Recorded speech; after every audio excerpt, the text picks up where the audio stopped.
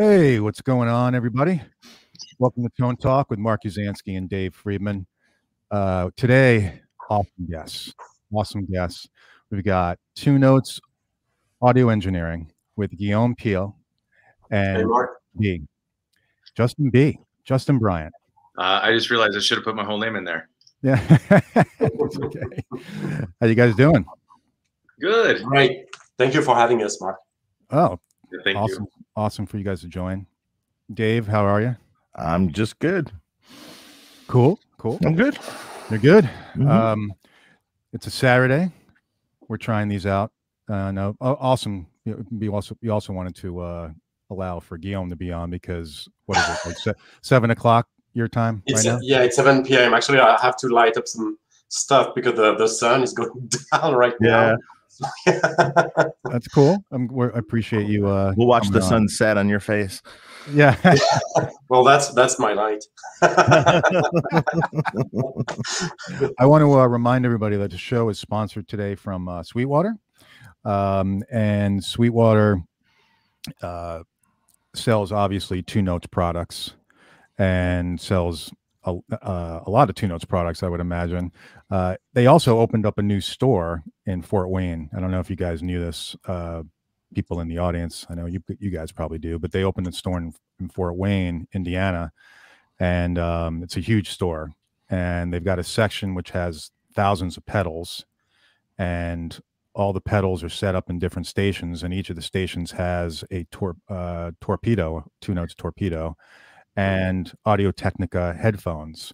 So we're also sponsored today by Audio Technica and their headphones, which are the ATH M50X, which I've got right here, as a matter of fact. Right here. They are really, really good, especially when I plugged into the Captor X late last night. It just sounded great. I was like, and they're really comfortable. I like the little coily cord. So yeah. Anyway, it sounded really good. Well, it's a replacement for my trusty ATH M30 or M40, sorry, FX, which I've had for years. I've actually never had like a lot of years, like 25 years. I never had Audio Technica headphones, so yeah, these are better than the original ones I had. I like the original ones. Yeah, good stuff. Good stuff. Totally. So yeah, and so just to share my screen for a second, just to show you guys. Here, let me do this real quickly. If this works, so you guys can see the Audio Technica headphones at Sweetwater. Yeah. So I also have a pair of those. Those are amazing. Yeah, they really are good. So guys, check out our link that we have below for Sweetwater, and you can click on there and find the Audio Technica headphones. So Captor X. Yep. Please do that. And then also, well, that was the next thing I was going to show, which was for here, people can check out all the Two Notes gear at Sweetwater. So I'll stop promoting, but yeah, I mean, you can get all this great stuff at Sweetwater, so check it out. And 24-month financing. I just saw the terms on there. Oh yeah, I've never done the financing, but I know they're quite good. So yeah.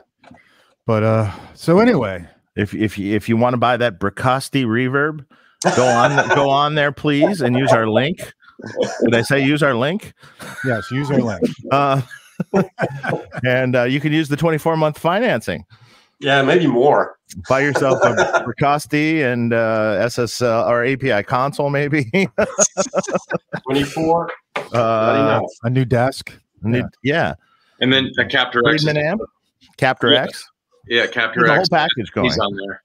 Yeah. I actually have the prototype here. I don't know if you can read, but I forgot I had that here. So this is my home office, and yeah, I also have this, which says "Never switch off," which I obviously did, but that's a test unit. Oh wow. So, yeah. Is never switching off? Is that to test it? To Yeah, see how long it'll live? No, kinda. No, actually, it's because when we compile new firmware, they are automatically sent to some test units 24/7 and tested in real time all the time. So every time one of the developers pushes a new release, it's sent to several units, tested, and if there is an error, it comes back and they have to fix it. So we have imagine like a large closet with plenty of units, and they run all the time. Oh, I see. And I probably stole this one because I needed it, and because I'm the boss, they let me do it. But yeah, I shouldn't do that. So I should have said early on that, Guillaume, you're the founder and CEO of Two Notes. Yes, I started that project in 2005 or 6, I think, and I started the company in 2008. And the first product was the VB101 at the Christmas 2008. That was my Christmas gift. It cost me way more money than brought back, but it was a first step. But yeah, that's how I started with a few. Like we were 3 people starting it, really, and yeah, it's been quite an adventure. And what were you doing before that? Actually, so I got my PhD in 2005, and I was on track to become a researcher. I was working in optics for telecommunications, so not really music. And I was just a home, like a hobbyist, like many people. So I got one of the first direct-to-disc kind of PC you could have in the late 90s, and so I just decided to quit the university and try my own thing. Like after I stayed as a professor for one no, that's not professor, sorry, it doesn't translate, but for a year I was just I didn't have tenure yet, so I was on track for that, but I just stopped before I started teaching at the university. I still have once a year I do a conference at my local university, but that's all. But yeah, no, I don't come from the music world at all. I was just like a regular guitar player / home studist. Do you say that? No, you don't say that. I have a home recording studio. Many people in early 2000, and I just decided to say, yeah, why not? That's awesome. That's really well. I mean, considering it's not really that long of a time between then and now, and I mean, the company's become quite a success. Yeah, it's 15 years still. I guess yeah, but that's true. 15 years, but you guys have been around. I mean, even between like I heard about you guys like several years ago. So. Well, I think, I mean, we started at a similar time. Friedman sort of started around 2009-ish. Yep. So it's about around the same time, exactly. I think it's probably not just a coincidence. I think we are some of those companies who started really when the internet, especially the internet forums, went like very, very strong. And actually, I used that because I had like no money for advertising or anything. So the first social media actually helped many new companies start in between 2002, 3, and 2010, and then Facebook kicked in. But at the time, I think many new companies kicked in, and also because you could find so much more resource online for like to help develop the electronics or the DSP stuff. A lot of people were talking about it online, and yeah, I think we are. I don't know about you, but Dave, you had a career before starting this, really, but unlike me. But I think there was a whole movement during those years that allowed for new companies to start. Totally. It got so much easier. Yeah. With Facebook and the forums really then. Now forums are kind of dead, but then for sure. And still to this day, I mean, we use internet marketing essentially to market all products. I mean, I get magazines still, but Hmm. You know, I like look at the ads in the magazine and I'm like going, half the times I just throw these out. You know, I'll read them or glance at them and then toss them in the trash. I already know about the product that they're advertising in this print for, you know, $6,000 to $8,000 an ad. It's crazy expensive. Man, you can do a lot with like $8,000 elsewhere. Yeah, videos and all sort. You know, that could be 8 YouTube videos. Yeah.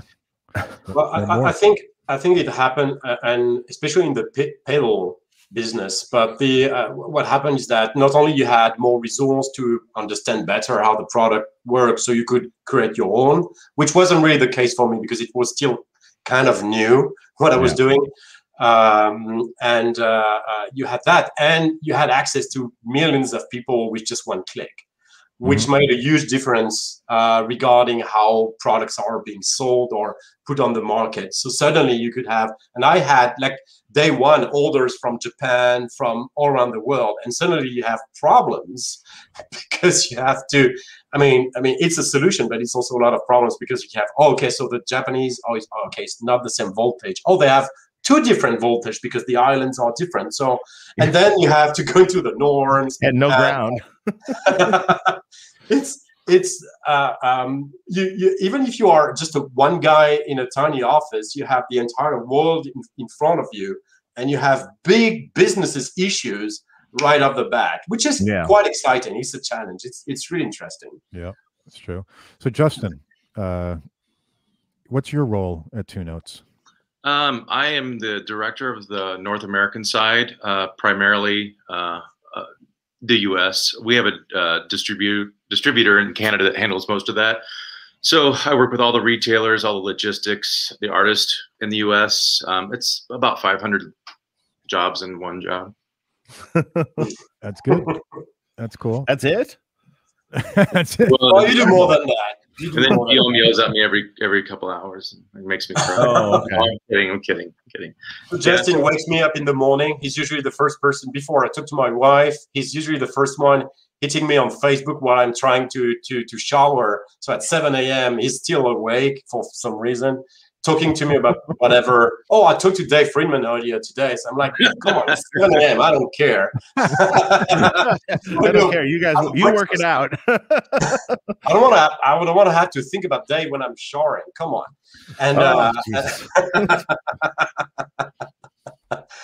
And so that's what he does, and also some marketing, and of course, you know, Mark, about the new artist series. Kevin and Justin has been, well, he was the he was the alpha and the omega of that operation. So I just said yes and sent some money to some people, and he made it happen. So he's more than just the guy who pushes boxes in the US.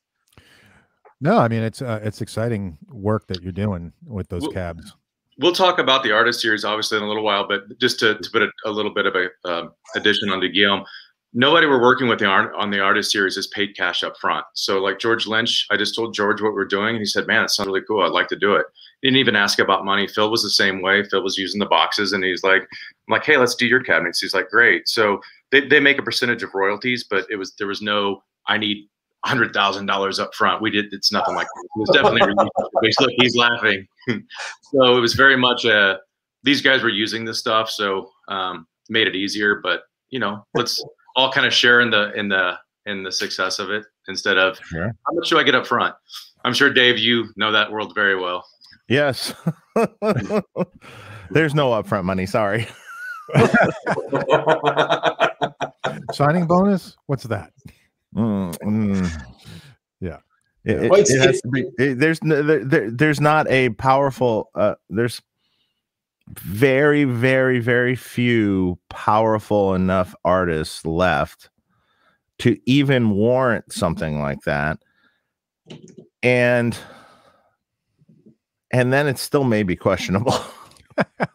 You know? Yeah. Well, that and most of our industry is actually very small companies. Yeah. Most businesses are under $10 million revenue. It's a you just don't have the money. Yeah. It's I think in the top 100 when you read some markets numbers, the top 100 companies, the smallest one are around $1 million, which is so small. And so nobody has 100,000 just to throw at someone. Nobody's making that kind of money with that kind of deal. I don't think. I mean, even even the biggest guy you can imagine, or probably Gibson has that kind of pocket money to play with, but that's pretty much it. Or Fender, and that's Fender and Gibson. And even then, I guarantee they're not paying that kind of money, those royalties. Yeah, it's hard to make any money once you spend that much on one. Yeah, I mean, what do you think PRS is paying John Mayer for like the PRS silver? I don't know. I think that's only a percentage, to be honest. Which is usually the case, yes, with signature models. Almost everyone is just a percentage.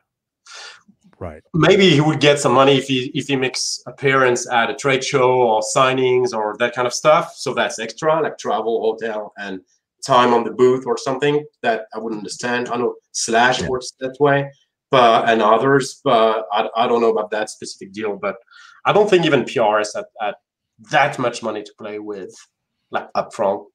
Yeah, I'm sure John gets a good percentage though. Yeah. Yes. Because if you sell, yes, you deserve something. No problem. Yeah. Yes. And those guitars are selling like hotcakes.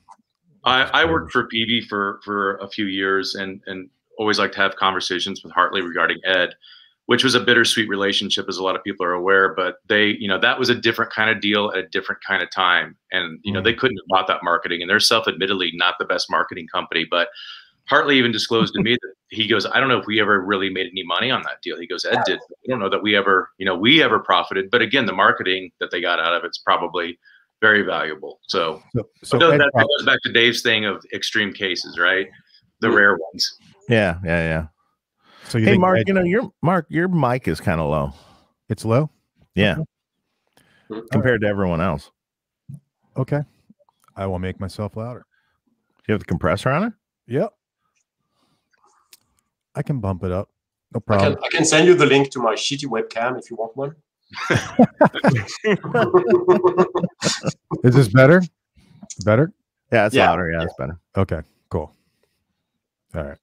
I bumped it up a few dB. All right. So what else? Well, we have a super chat. Let's get to that. Harlan Jackson, Captor X changing my life. I'm playing my brand new PV Invective MH, which stands for me, by the way. How much are you making on that deal? It's your signature deal, right? Well, they did pay me an upfront, let me tell you. Into my Captor while watching this. Awesome work, guys. Yeah, I agree. It is awesome. Thank you, Harlan.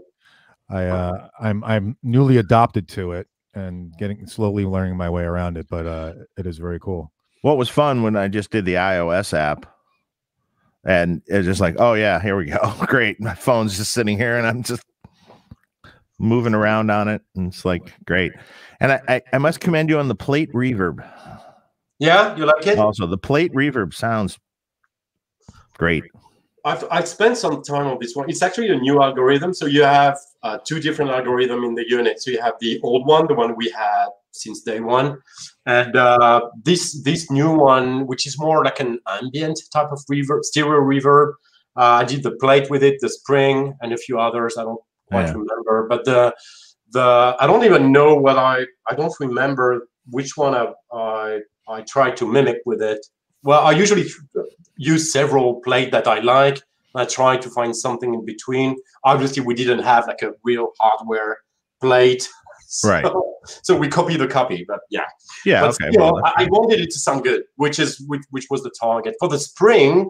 I did have some tube spring reverb, like real ones to play with. Because they are way smaller than the real plate reverb. Yes. So easier to source, easier to find. But thank you for that. Yeah, I spent like quite a few hours. That was the last thing I set up when. Like, I didn't do any. I just literally okay, let's listen. Oh, plate. Yeah, plate. Click. Oh yeah. Okay, adjust the mix. Great. Yeah, it's funny with the reverb because I never wanted to have like a reverb as an effect. Yeah. Originally, the reverb in the Torpedo products were just recreations of rooms, and I found out that guitarists don't really understand that logic. Yeah. So finally, I just gave up and said, "Okay, here's some reverb. Toss it on. Great, done." And actually, you learn from your customers because when they ask you for it, usually there's a reason. And I was like, you have like a zillion reverb in any DAW or pedals, or everybody has one. And but the minute we put it in the unit and we actually designed some presets with it, people loved it. So yeah, but if someone's sitting there with a set of headphones and not recording, and they just want to play with on their phone, and they're sitting in a hotel room or something, you know, you can, because it's nice, you know, you got a set of headphones on and it's very closed in, you know, and very direct. So like if you can just add that plate or something to it, even as someone that's just gonna mess with it that way, yeah, it's great, because then they're like, oh yeah, I feel like I'm in the stadium. Yeah. So we just did Summer NAMM, and we have a silent booth, which attracts certain people and detracts others, which is both good and bad, because at our booths, you can't really show off because nobody can hear you, right? So if you're trying to get endorsements, we're the wrong booth to do that in.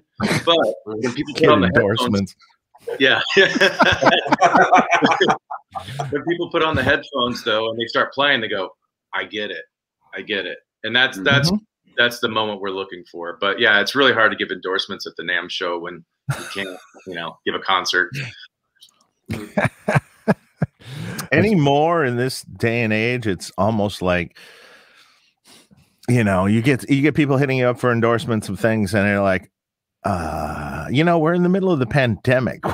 What are you doing for us? You know, you're not even touring. Well, I'm about to build an amazing YouTube channel that everybody's going to come to. That's the new. Yes, I know. I'm about to build it. I have 300 followers right now. Or yeah, I have 300 followers. Okay, cool. Come on, come back to me when you have, you know, at least like 30,000 or something. 30,000, yeah. Pete Tone started with 300 guys. I mean, of course he did. Everyone started with something. I'm not saying that they won't get to a point, but at you know, you're looking at an endorser as, what can you do for me? I can do this for you, but what are you going to do for me?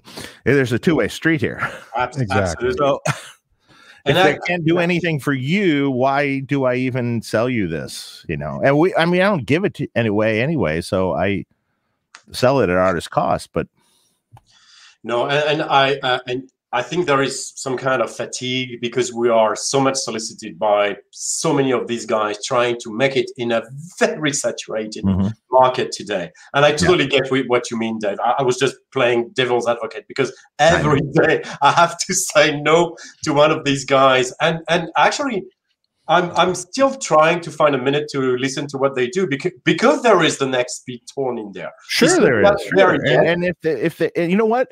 And honestly, I mean, there was a guy in England that had a small channel that was building his audience named Dan Leggett. And Dan did great sounds. He was a great player. He did great sounds. And the videos I saw were like, wow, that's great. You know, he was really good. And so, you know, we started. You know, at first he was like, "Can I just get a pedal and I'll do the, you know, the demo, and all I'm asking for is the pedal." Yeah, sure, no problem. And then we start using him, and he's really good at it. So that leads to then down the road getting paid for your video, you know, and you know, and becoming, you know, as your channel grows, you can demand more.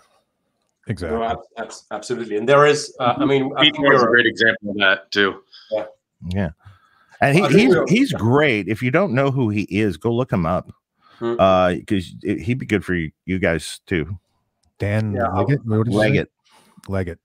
I would and he does good little videos. He's a great player and does good explanations, and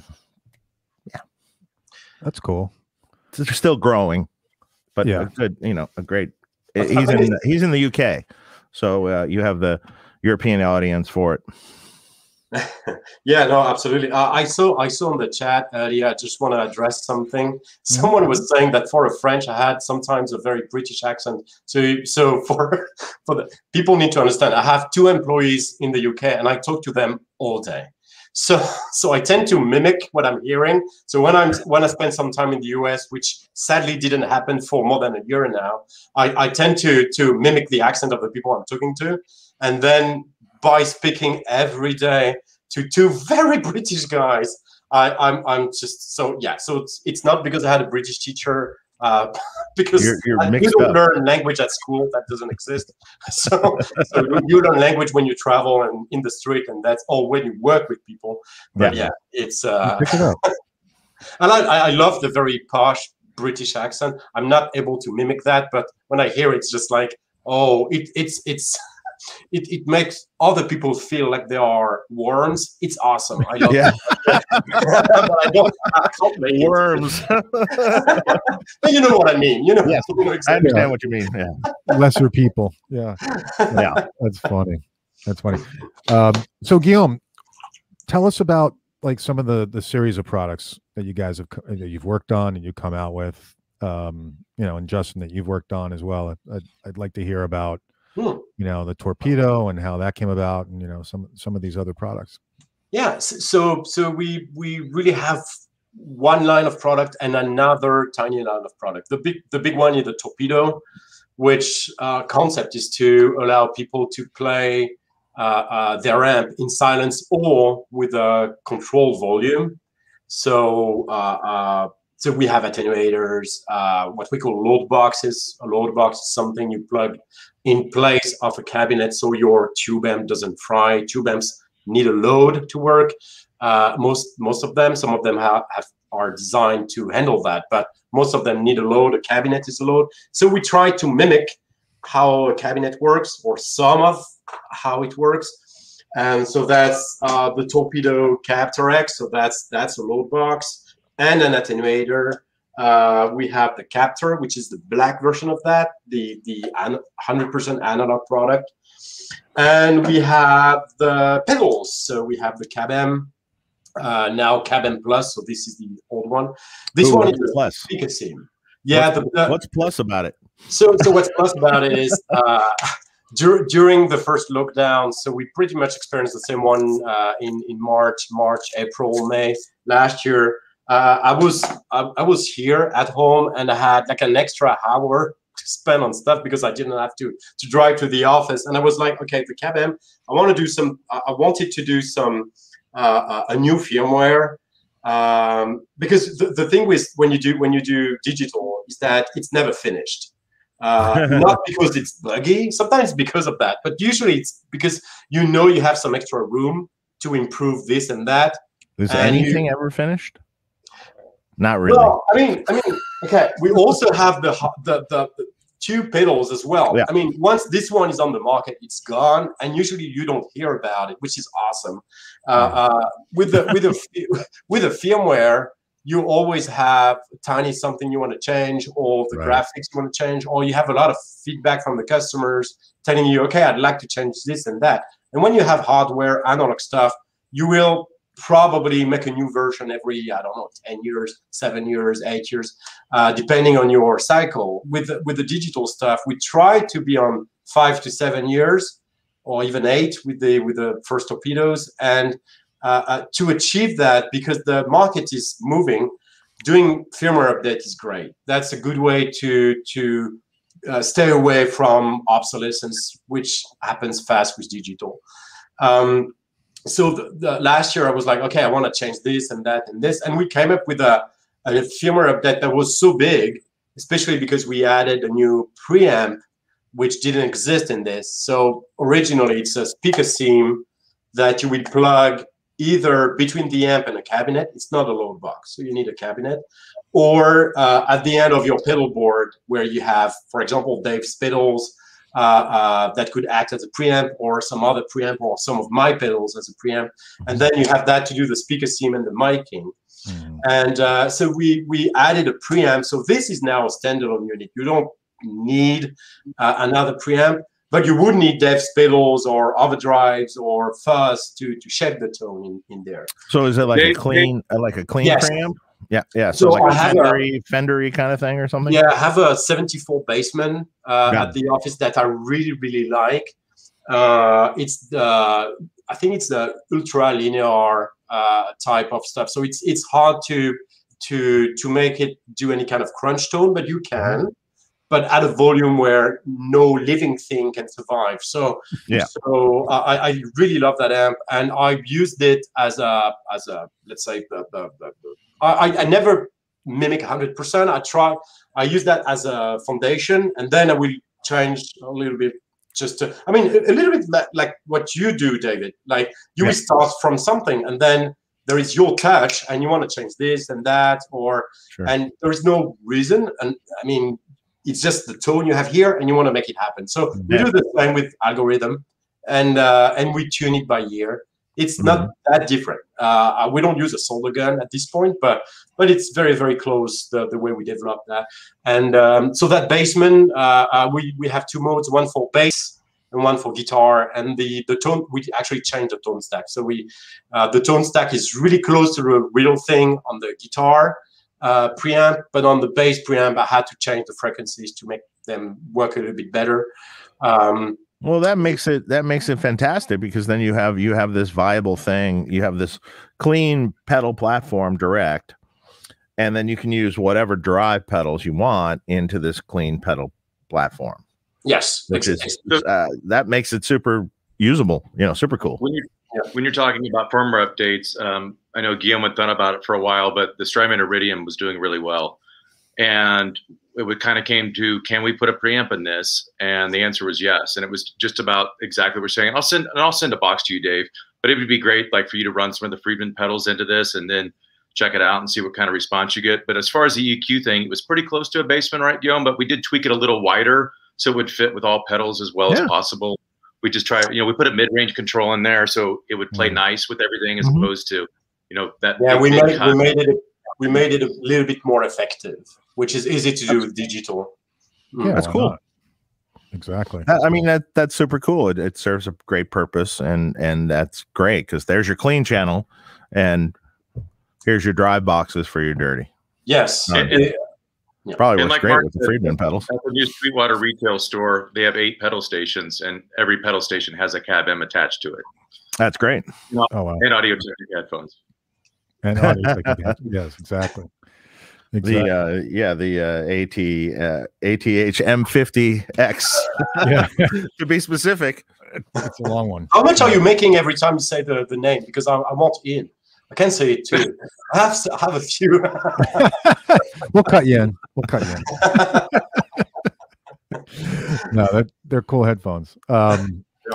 They really are. Actually, we don't. That's another thing. Like if we say something about a product, it's not just bullshit. I mean, like I can't honestly come on and say this is great, right, when it's not.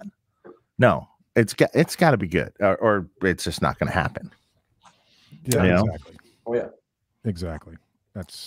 I agree. Yeah. I'm a straight shooter when it comes to that. Well, you have to. Yeah. I remember years ago, a million years ago, back, oh God, this must have been very early 90s, when Mesa Boogie brought in, I was working at Making Music at the time, and in Los Angeles here, and they brought in the new Mark IV. I was never a huge Boogie fan. They brought in the new Mark IV, and I'm like, well, can you kind of dial it in more like kind of a Marshall-y tone, because I was more into that kind of thing. And, I think it was Doug West. He was dialing it in, trying to dial it in, and I played it, and I'm like, yeah, nope. And I walked out. Hey, you don't like it, you don't like it. By the way, we got. I mean, I think that was the worst of the Mark series, personally. They kept, as the series went on, Mark II C+ was the best. And as the series went on, it got progressively worse. The Mach 5 is pretty good. I actually like it. I haven't heard it. Look who we have, Michael Nielsen. Hey, gang. Hello. What's going on, Michael? I just hang out in the back of Dave's shop, and I just drop in whenever. I'm always watching. Yeah, he moved his studio back next to Pete's now. How many more Guitar Guy studios can you fit in there, Dave? None, actually. Well, I keep condensing my space smaller. So as we, well, I was just there. I don't think you can. Rent in Los Angeles is huge. So a nice space here costs a fortune. So you got to try to maximize exactly. the people here. Maximize the space. Totally. So we've got Michael on because Michael worked with Justin on the recent Captor X Artist Series cabs, right? Yes. So I've been kind of online friends with Justin for a little while, and I got to do a Big Hairy Guitars cab pack, which was super exciting to me because I loved the Two Notes platform, and I was using it for all of my IRs. It just like whether it was a third party, a static IR, or whatever, you could still use the software because it's really it's low latency and it has so much functionality. Rather than just, you could also drop a IR into like Space Designer or like a very simple just playback thing, but theirs has the EQs, compression, play reverb, all this stuff that you can kind of tailor, and then you save the whole setup. And then for me, because I have a pretty nice live cab setup here, whenever I would use other people's IRs, I'd always be a little bit frustrated because that's not the sound I was used to. And there was always something I was trying to dial in that I got perfectly fine with my cab. So being able to create the dynamic IRs of my cab was just like, oh, this is the best, because now I open it up and like that's the sound I'm used to hearing, and it translates really closely, and I don't have to change settings on my amps to something extremely different that's foreign to me. So that's super great. And then when it came time to do the Lynch pack, Justin asked and was like, Lynch, just when and where? Like, sure, man. Okay, we have 24 hours to put everybody together. Can you be here in 24 hours? Yes. How many cabs are we doing? Painful. So, well, I'll go back for Michael. Michael, as he said, was using the products, and he did some really cool stuff with the Cab M. He would like A/B the Cab M against his VHT power amp and got some amazing results. But Michael also did some other third-party capture work, and I was super impressed. I was a customer. And I was like, man, and I approached Michael about doing a BHG or Big Hairy Guitar pack because I was a fan of his stuff. And his pack came out excellent. It's one of our biggest sellers too. So when I called him and found out he was close to the studio, I was like, man, I'd love to have your help on this. So thank you again. What cabs did you do, Mike? Well, there's this guy I know. This guy you know that had this cab that he okay, well, let me tell you a quick story. Yeah, so I had used, because I'm a big fan of Bogner from way back, and Bogner was one of the like original like sort of like rock star boutique high gain amp guys, and so that logo was always like, oh my gosh, that's so cool. So a long time ago, I was trying to figure out how to get a 412 sound. This was before IRs really took hold. I tried everything. I tried all of the ISO cabs. I built a 12 by 12 giant road case that was in my garage that I went up through the wall to my second story, and I had that down there. All of them sounded like garbage. They were so terrible. So finally I ended up, I got this Bogner 412 and I just put it in the back of the room behind me, deactivated all the speakers except for one, which actually doesn't sound too bad if you're going for a lower volume. You could kind of get away with it. So I've had this Bogner 412 for ages, and in the literature, or back in the day, it was like, yeah, this is the quintessential Marshall cab. which was okay. What did I know? That's the only cab 412 I really ever owned at the time. So jump forward many years, there was a sound I was trying to get. Like I'm demoing Dave's amps and stuff. And it's always like there's something I'm trying to squeeze out, and it's not the amp. And then Dave was like, "Hey, why don't you? I have this cab. Cabs are big. Who needs 100 cabs laying around the house? I guess." He was like, "Try this out. Put one mic up on this cab Dave sent over, and is like, oh, that's the Marshall sound that I've been really looking for. It just breathed more. It had more of that Angus Young sort of mid-range crack. It felt like it sustained more. So my Bogner cab, which I had gotten great results from, it's now on a shelf kind of in my live room, and I've just like fell in love with this beat up Marshall that Dave gave me. That it was a JC 800 cab that had old, I'm pretty sure UK yes green vintage 30s and two heritage greenbacks. Yes, I opened it up the other day actually, and I was like, oh, that's what's in there. Yeah, and because I was like, he was doing videos for us, and there was always something so dry or something not quite lively enough about the tone, and I'm like, here, take this cabinet, just like he said, take this cabinet. I'm not using it at all right currently, and just take it. We'll talk about it later. Take it. So that's one of the cabs on there.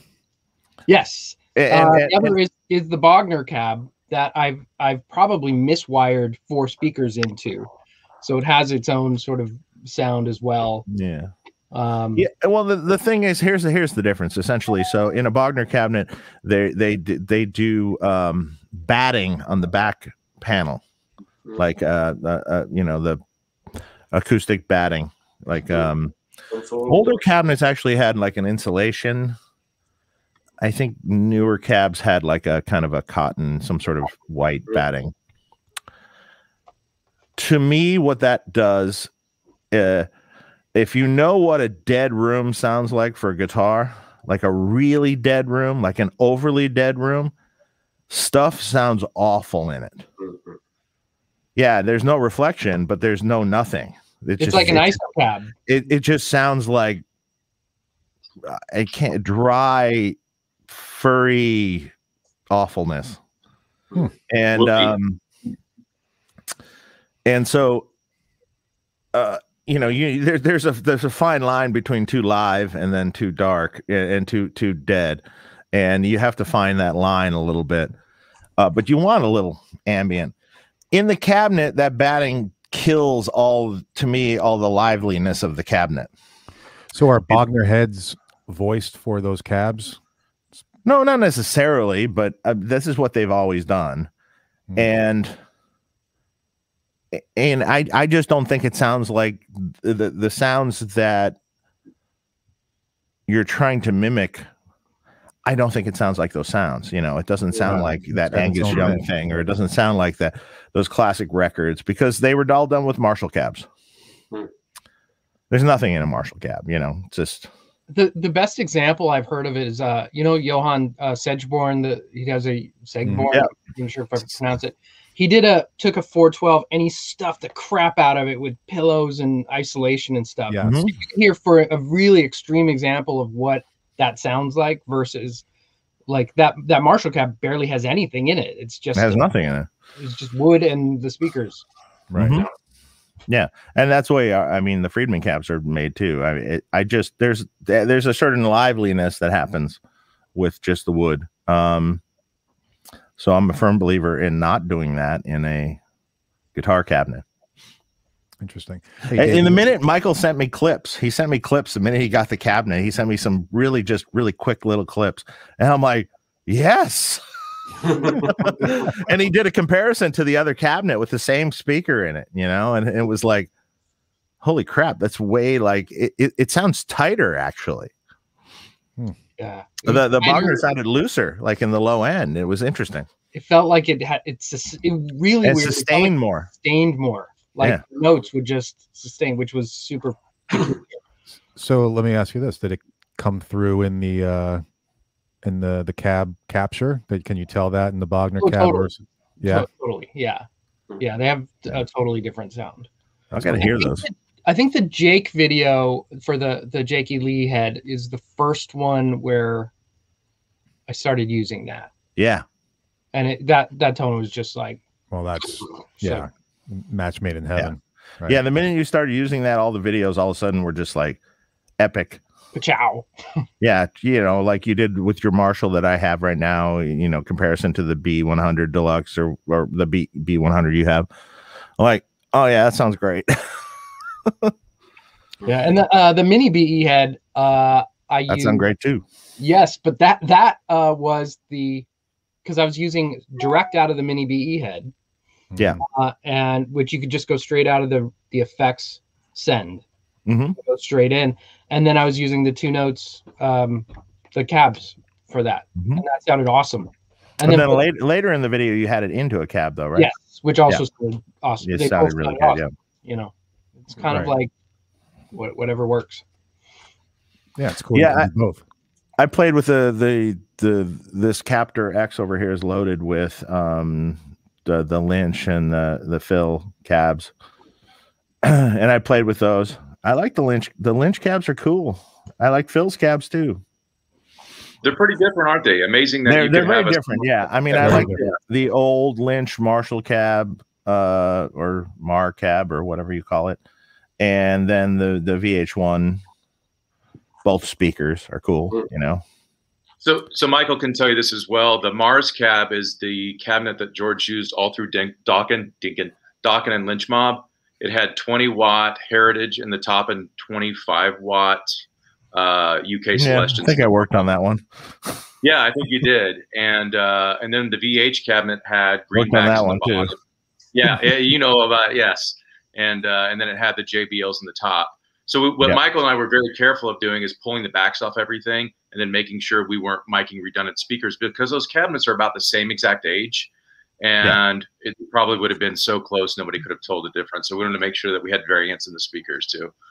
Yeah, it was cool. I found on the VH1 cab, like the stock preset that comes up, I ducked the because there was 2 different you used 121 sometimes, but then you used the BK something ribbon or something.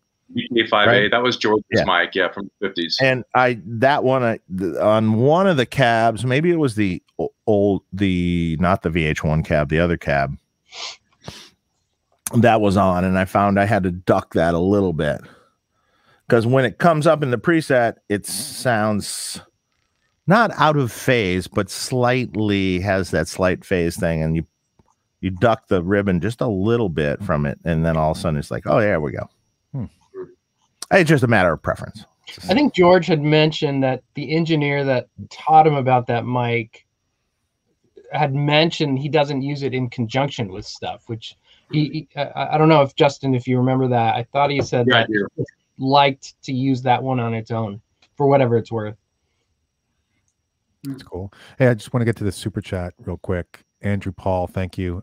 Hey, Dave, wanting to do some DIY pedal work. What do you recommend for top-notch soldering iron? Any good resources to watch? Heiko. Wait a minute. Hold on. It's right here. Oh God, which model is it? It's a Heiko solder station. It's the 2. Hang on. I have to look.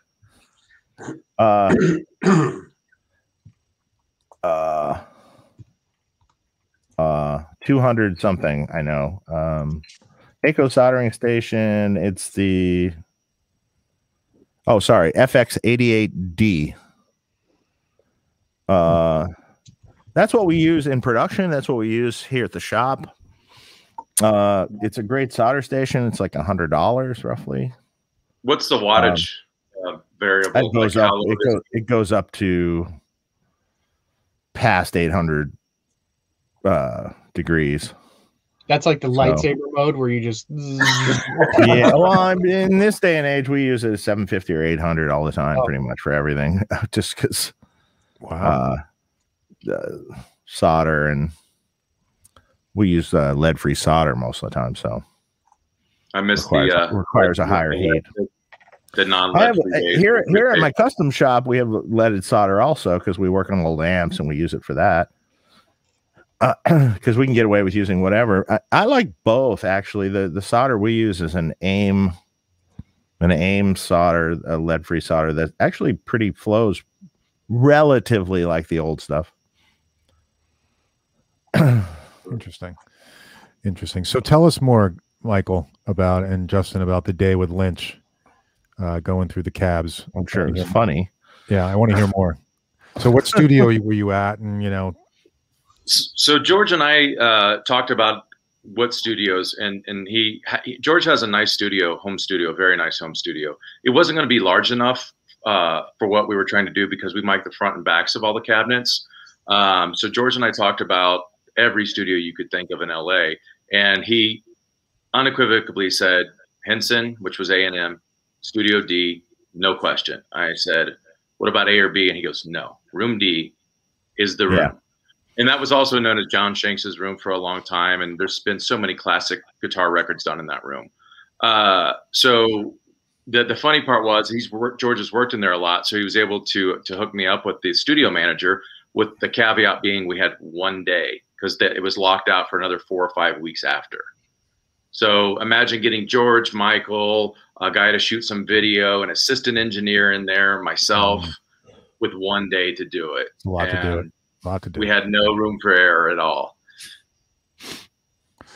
Well, you nailed it. And then Michael had to take a nap for 3 days after. I did.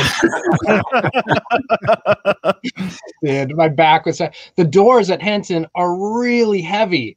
So, like, you have to go back and forth without giving away the process. It's a complicated process, and it takes a lot of moving parts and a lot of size and stuff to really capture the full breadth of the sound.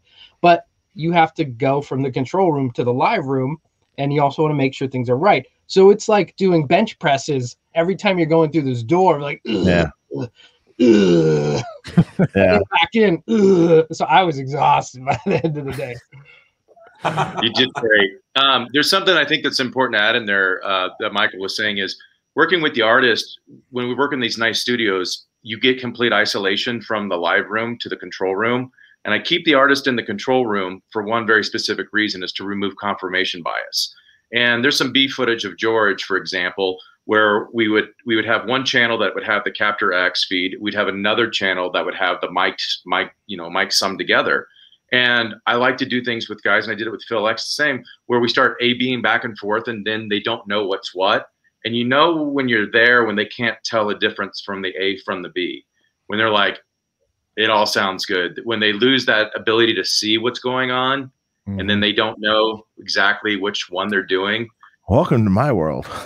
Blind test. Yeah, I mean, I always say the same thing whenever I am doing anything with an artist or anything. We have to do an A/B test with an amp. Like if it's 2 amps, we have to do an A/B test with an amp switcher in real time without you knowing which is what. And if you guess wrong 5 different times, it's just like, sorry, yeah, it's fine. Right. because I guarantee they look at it and they go, that's the Marshall and that's the whatever, the Friedman or whatever we're doing, whatever we're A-Bing. And they're like, well, yeah, I like the Marshall better. Yeah, that's better. I'm like, if you blindfold them and they don't know, I guarantee the results are different. Right. Give a plug to Peter Ahrens and Amp Pete. It's changed my workflow at my house. I know that you guys use them as well. Yep. Those are amazing switchers because you can just push the button and it's instantaneous, and that's how you remove that confirmation bias, because as soon as you unplug the amp, unplug it to another amp, it's done.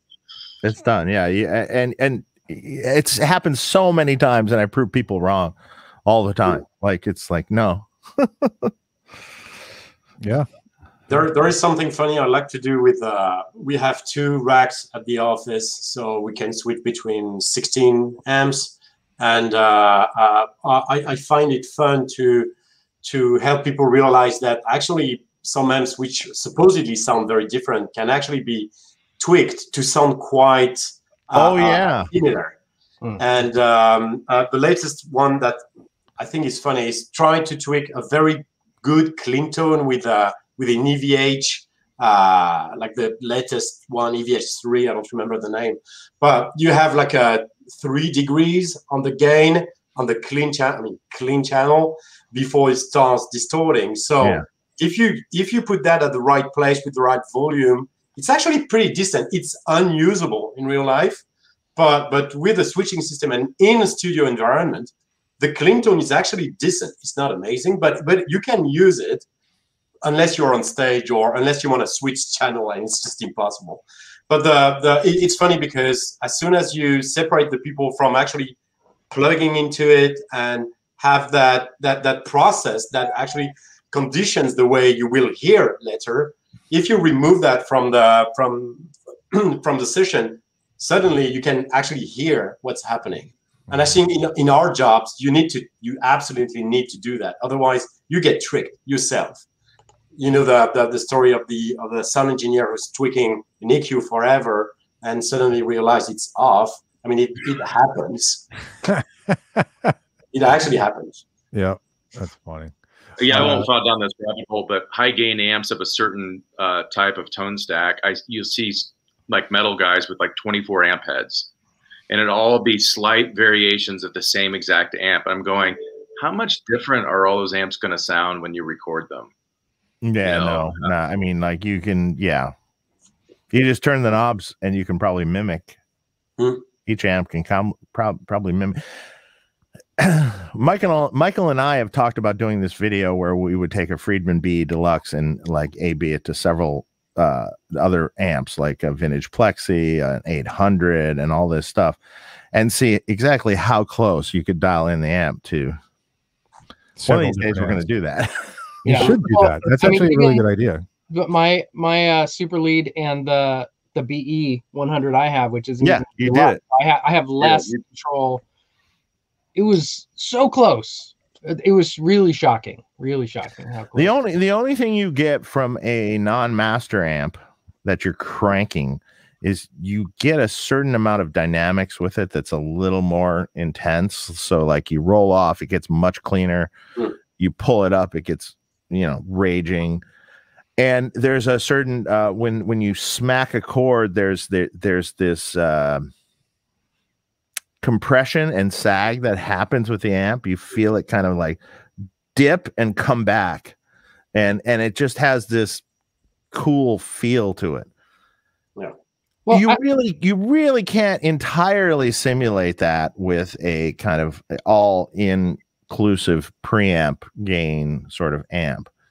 You can get it sounding really close, but there is a slight feel difference. It's not far off, in my opinion, than like the speaker and cab simulations, where like you could blind test and you could get 50-50 easy. Yeah. There is like this like 0.1% that like sometimes it speaks out and you go like, oh, okay, well, in this scenario, that spoke out a little more. If you're layering 4 tracks of guitars and you're in a mix, maybe you can't hear it at all. Yeah. No, probably not. Eric Johnson might notice, right away. or Phil X might notice. By the way, something that I think is important to bring up is speaker cabs and speakers have a tremendous effect on how an amplifier is going to sound. For instance, you can take a filter. Absolutely. Well, when you start switching around, you take a basement through an old Marshall cabinet, crank it up, starts to sound an awful lot like a Marshall. Crazy. Right. No. Telly Catster, what's up? Thanks for the super chat. Would you consider doing a Vox style lunchbox head with 2 notes IRs similar to the Rev D20 around similar price? Vox tone is integral to my style. I think he's asking you, Dave. Well, there will be a Vox style amp that will come eventually, that because there's going to be a vintage line eventually that is kind of recreations of my vintage Vox AC30 I own and my Plexi 50 that I own, and recreations of those amps. I highly doubt that they will have any IRs built in, but I would suggest just buy the Captor X with it, and there you go. You can even do a silent stage with it, and get the whole thing. Mm-hmm. It's not the vintage line. Will I don't think I'd incorporate the two. It's just like that. Not in the vintage line. It's too modern for the vintage line. Yeah. But buy the Captor X. Exactly. Actually, I could also answer that question because we work with several amp brands. I can't tell too much about what will happen, but I do think a Vox kind of thing could happen probably next year. I can't say who would release that, but I think it's possible. Yeah. But I mean, it's not a secret that we work with Victory, and we just released an amp with them. Victory may want to do something like that. It's a different approach than Dave. It would never be some kind of vintage kind of stuff. And I agree with Dave that if you market something to be in the same spirit of all the amps we used to love, you shouldn't probably try to modernize it too much. Yeah, and other manufacturer, they have a different, they address a different segment. Well, here's I don't know, here's another thing. I mean, like, if you buy one of these,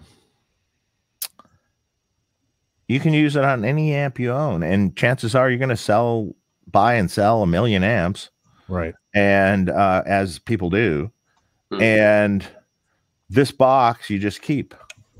And then, it's small, it's easy, it's small, it has great features, it has a Bluetooth capability, the whole 9 yards with your phone, and you can load all these great things into it. It does a lot. You can have a silent stage if you want or not. Does a lot. So why? You can record right into your computer directly that way too. Yeah, I agree. James Maxwell, thanks for the super chat. Does the weight of a guitar affect its tone in any consistent way? Also, I now have 2 NoHos, a Special T, and a JJ Junior. All amazing. Nice. He's a customer.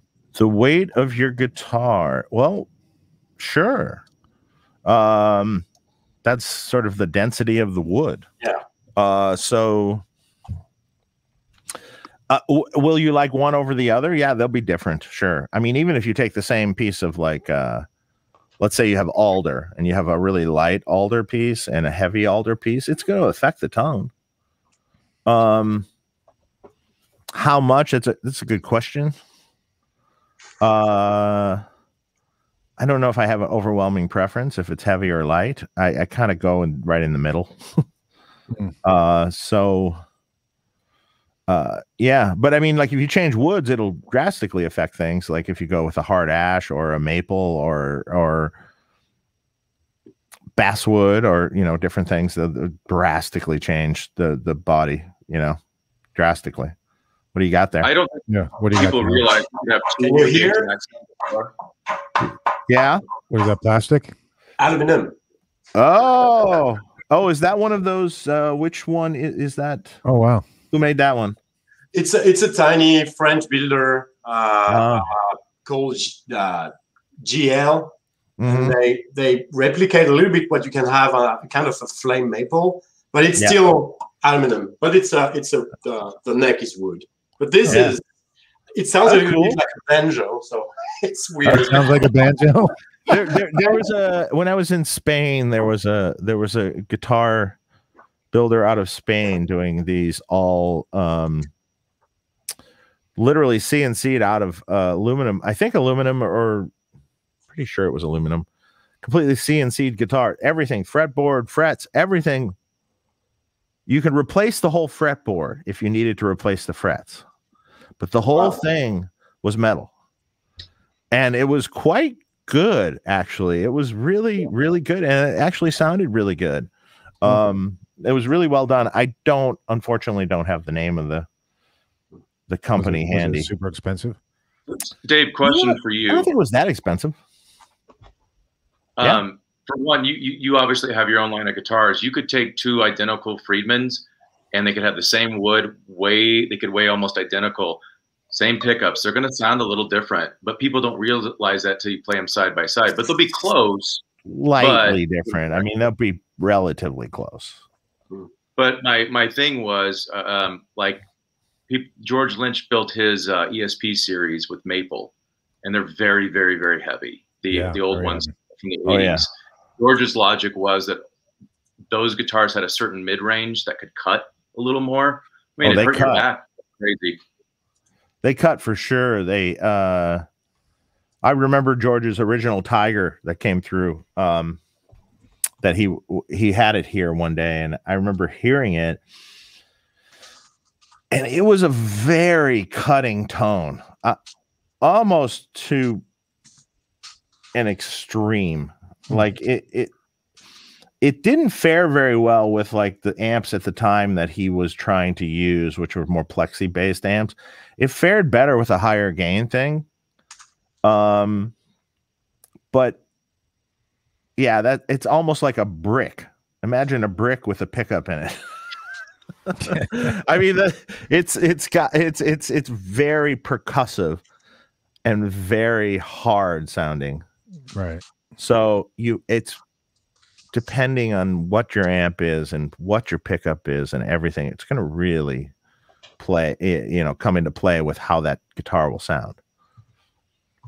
Did you ever get to check out Ed's Frankenstein Strat? I'd heard some conflicting stories about the weight of that the body was very heavy. A few people said it was wasn't lighter. Extremely heavy. It was on the heavier side. I wouldn't call it like pick it up and go, oh my God, it's like what were those late 70s hard ash Strats that you pick up and it's like a rock, right? Like a boulder you're picking up.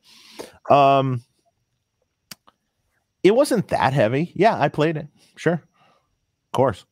Of course. Of course. Yeah. Well, the reason I was asking is like the late 70s thing, early 80s was heavier was better, right? That was kind of the story. Well, yeah, I mean, I guess that's what they were going for at the time. I mean, it's not that those can't be great guitars, From what I've heard John Sykes Les Paul, his famous Les Paul, is really heavy.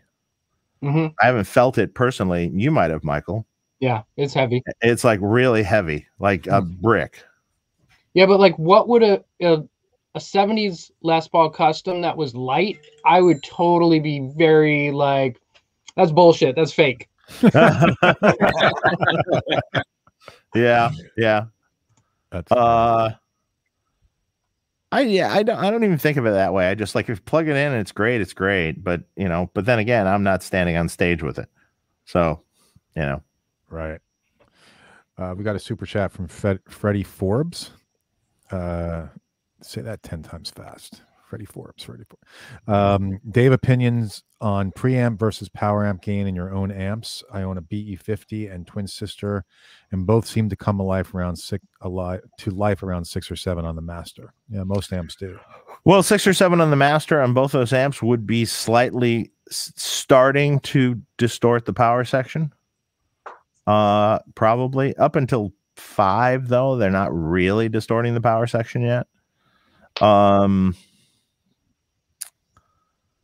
Yeah, I mean, they sound good low also, but yeah, sure. I mean, I love, don't get me wrong, like everything I was based my amps on was a non-master volume products, old amps like vintage plexis and different things.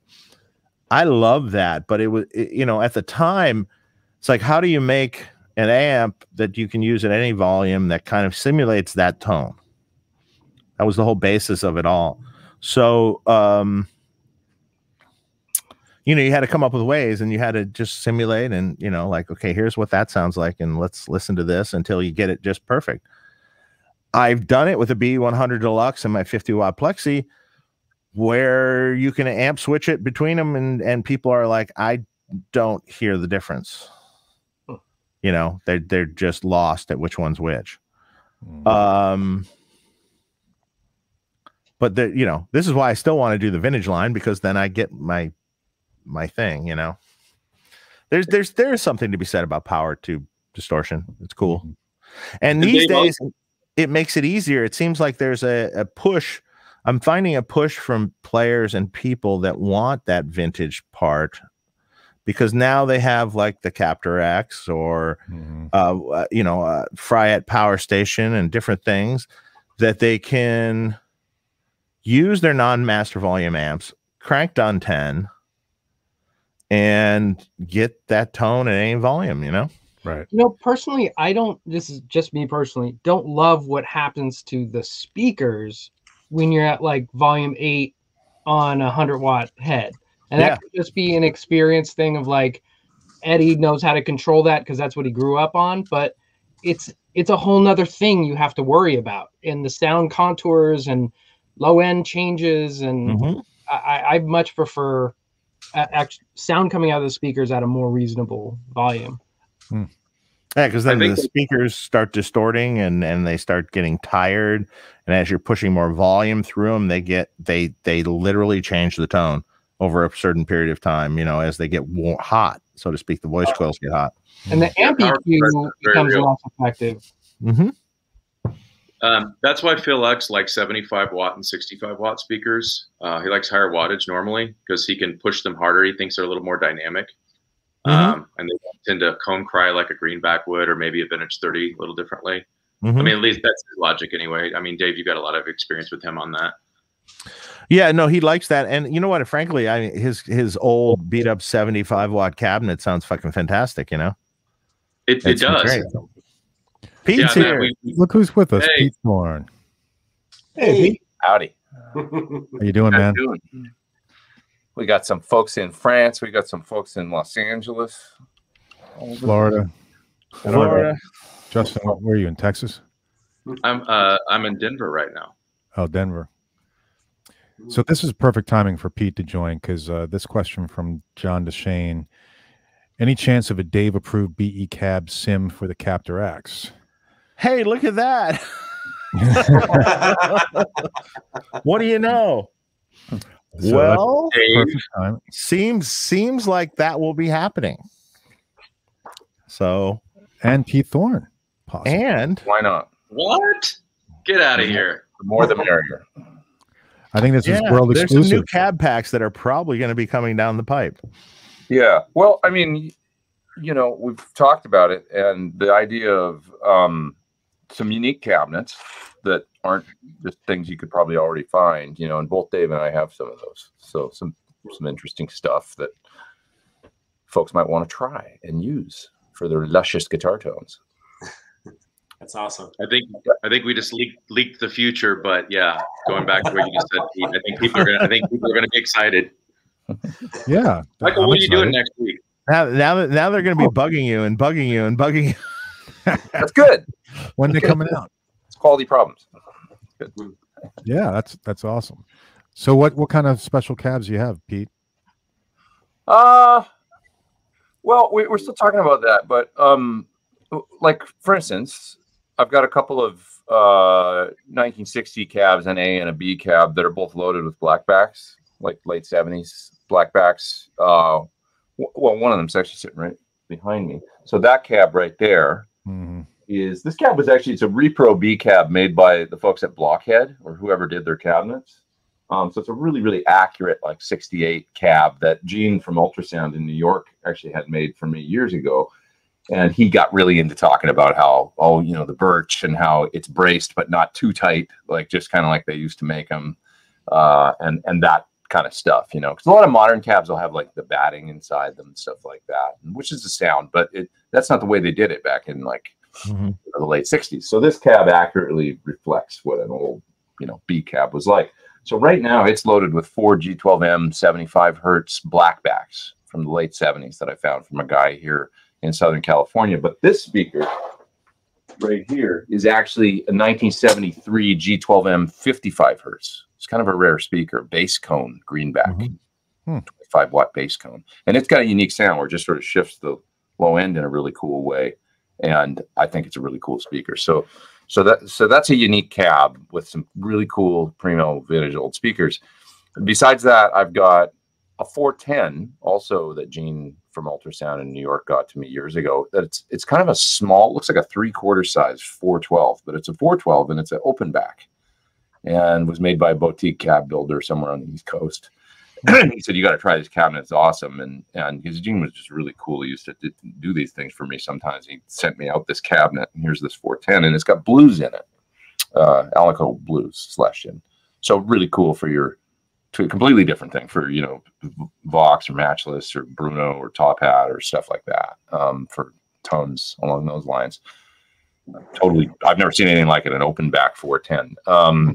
And then besides that, we've got my, you know, signature PT212 that goes with the PT15. That's a really cool, great sounding, compact, but yet really big sounding little 212 that's got a greenback and a V30. You know, modern greenback, modern V30, but in a 212, nice and tight. So those are some of the things that we've talked about so far that are some unique cabs that would be things that maybe you don't have yet, you know? That's killer. There is a question that pops very often, and I'd like to address that. I mean, it's not in the chat, but it could be, which is how many 4x12 with vintage 30s do you need in the library? Mm-hmm. And I think most people ignore that even when you do a close miking recording of your cabinet, you still get some of the room. You still get some of the floor. You still get a different microphone, a different mic preamp, and all those parameters are like spices in your food. You can take chicken, but you have a zillion ways to cook chicken. And it's really the same with speakers. So some people get attached to the speaker model for some reason, and some others will look at the box itself. Some other people will say, yeah, but what kind of room? Earlier, we were talking about those very insulated room. And when I started my project, like in 2005 or something, I was rehearsing in a studio that was really dead. Like everything was padded. It was totally dead. And when we did the first recording for the original Torpedo, the first capture we did were like awful. I was like, there is no high end. What's wrong? And I thought the algorithm was fucked. So we worked on that, and then we did other recordings in a proper studio room, live room, and that's actually, even to me, it was a surprise because I didn't have that experience to record in a very dead room. To rehearse, it was fine because you have the drummer, you have the other, all that noise around you. So a dead room makes sense. But to record, it was awful, even with closed miking. So when you put all those parameters in, you realize pretty soon that Pete's 4x12 with V30 will not sound like mine. Even if you take the same cabinet and put them in different room with different mics, you will still have some of it. So it's still chicken. But everything you put around it, it's so much different that it's just a different taste. Of course. And of course. so the answer is there is no limit. Yeah. Something to address with misconception is we don't use simulated microphones from a software library. So it isn't a 57 that we've modeled or convoluted somewhere that's plugged into all these different things. Part of the artist series is definitely the artist, like someone like Pete, who's known for tone and recording great guitar sounds and working with great artists. But the studio definitely matters because some of the comb filtering, the reflections, all that stuff comes through. But the microphones that we use are a little different for every cab pack. You know, working with Pete or working with Dave, even Michael, it's like we pick a combination of dynamic condenser ribbon microphones that the artist uses. The preamplifiers matter, the power amp that we use to capture things. It's all part of it, as Guillaume said, that soup. So yeah, a V30 and a 412 and a 57, it's not the same every time. And again, working with guys like Pete and Dave and Michael and George and Phil and everybody approves that. They're like, yeah, that's right. That's the sound. And so to Guillaume's point, yeah, sky's the limit. It's just about doing it right. Plus, like when I did mine, I'm running through my APIs and the chain that I have. When we did George's thing, we were running through a set of Neves that went into the SSL, and it's like all of that stuff. It changes. You know how picky guitar players are. It's like Sure. it's this or that. Well, you know, you put a Neve into an SSL with the right power amp and everything has a dramatic effect on Right. the end result. Sure. Yeah, so it's the individual recipe from that day, and with those folks doing it, I mean, and everything down to the mic pre and all that stuff gets in the captures, right, and into the sound. Yeah. And it's very interesting. Yeah, I mean, like I got it recently. I got one of those dynamic microphone mounts.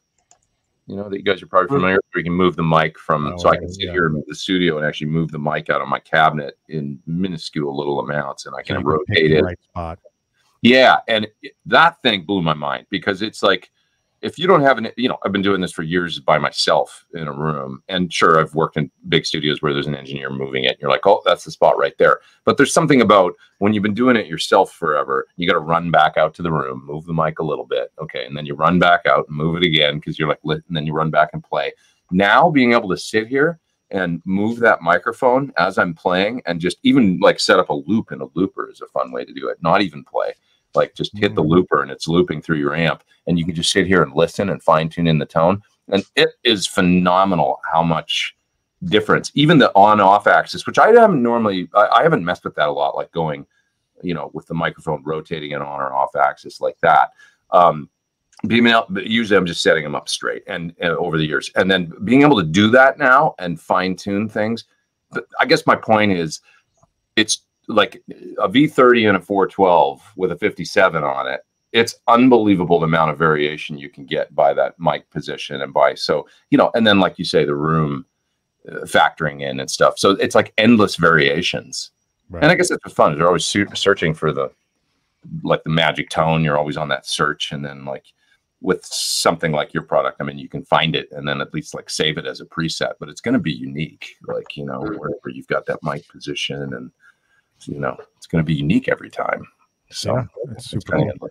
Along those lines, real quick, like pro tip on the two notes, when it comes up, like I often will just use the what is the name of the plugin? Is it Torpedo? Sorry. Wall of Sound. Wall of Sound. Wall of Sound. Yeah, thank you. On Wall of Sound, if you call up one of the cabs, it often you'll get a microphone there.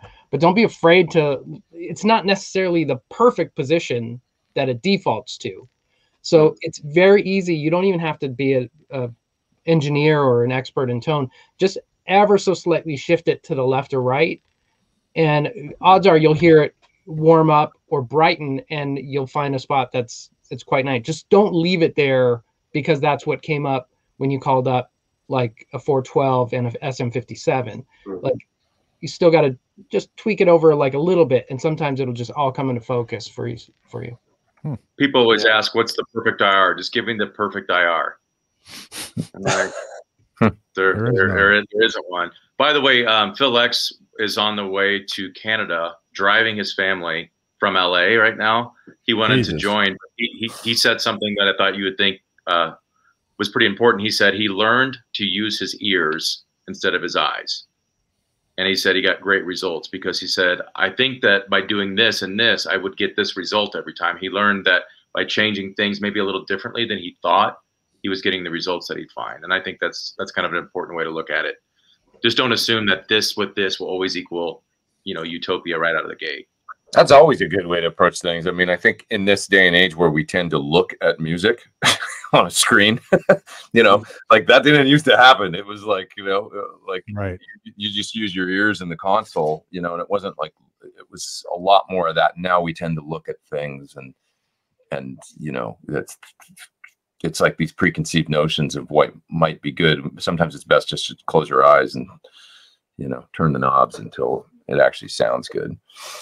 You know? Yeah, but most people, especially guitarists, don't have the experience of real recording, studio recording, and they actually don't know what they are searching for. That's true. They will try to replicate what they hear in the room, but we know that on recording a disc, an album, it's different than trying to recreate the sound in the room. It could be that, or it could be an entirely different creative process where you want to have a specific sound, and it's not the sound in the room, it's something else. So defining sounding good is pretty much impossible. But still, that's the question we have all the time. And when you say to people, well, just turn the knobs. Actually, that's how I started. The very first torpedo were very like dry in terms of interface, because I was just using my ears and I had a pretty good idea about what I wanted to get from any of the cabinets I had in my library. And when I was telling people, well, just no, don't look at the interface. It doesn't matter. Just turn the knobs. And when you're happy, it's done. The thing is, they don't know what happy means, because they don't understand that the sound will have to fit in a mix. Either it's live or in the studio, and both things are actually quite different. Or when they play at home and just want to have fun. Those three things are actually very, very different. That's something I learned from actually my customers telling me, see, Dave was mentioning we have a new plate reverb in Captorex. We added it just for the people who play at home at night and just want to enjoy playing their amps. In a studio, I wouldn't imagine anybody using that plate, but when you just plug and have 10 minutes to enjoy playing your amp, it's perfect. Right. So I mean, there is not one perfect tone, because it depends on how you want to use it. And that sometimes people, they expect to have an all-in-one solution, something like the frozen food, you put it in the microwave and it's done. Well, most of the time, this sounds like shit. There's a reason. And we try to not sell frozen food, but you need to learn how to cook. So that's the balance we need to try. Captorex with a move in the direction not of the frozen food, but at least you have someone who cook for you. So that's a preset, and we try to spend more time building the presets, because telling the people just turn the knob, usually you lose them very, very, very fast. It's not an amp. An amp is easy, right? You set everything at noon, and if it doesn't sound right at noon, probably it's not the right amp. You need to try and find something else. With our stuff, there are so many options. You can get lost in there very, very fast. It's true. And Michael wrote. Go ahead. No, go ahead, Justin. Go ahead. I was going to say Michael wrote some great presets for his pack, and we'll do the same for Pete and Dave, and Phil X has some coming that he's working on. So we'll make sure that we include the artist approved presets as well. But again, it's going to be a little different for everybody. Yeah, my first preset's just called Start Here, and that's like, if you really don't want to mess with anything, that's like the sound that I had dialed up for the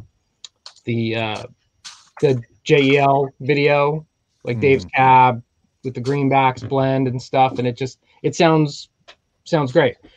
And then of course I called that up with what we captured with George, and was like, that's not right, because the 50-watt plexi he brought, like it wasn't dialed in for that. It was dialed in for my sound over here.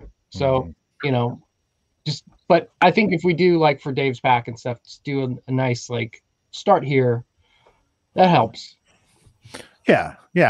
Just get just what we like, just like, boom, here. Right. Yeah. So Pete, how did you meet Guillaume? You guys met a while ago, right? I mean, so my first, okay. I'm thinking back. I did a video for the original smaller torpedo unit. Oh, did you start with a cab or the live? Torpedo cab, I think. Okay. Yeah, maybe. And I want to say I did it for Vintage King, like many years ago. I could be wrong about that, but that's my memory. And I think that's the first video I made for you guys when I got that unit. And after that, I probably made contact with you because, like, hey, this thing's cool. And, and then I got a hold of the live. And then I can remember making a video many years ago that I put out called, something like Impulse Responses in Guitar Cabinets or something like that. That's still out there that did really well. And I used the live for that. And I used your software to make a IR in the video because I said, there's a lot of things out there about whether or not IRs can sound as good as a cabinet or not. Let's make an IR of a sound I've got here in the studio. So I'll show the mic'd up cab sound. Okay, now we go through the IR process using your software, and here's the IR, and then I directly A/B'd them. So I can remember that with the and I think that was around the time that we started talking then, and when that video came out. And then not too long after that, 2013, because that would have been 2011 or 2012. 2013, I went on tour with Mylène Farmer, which is a big French pop artist.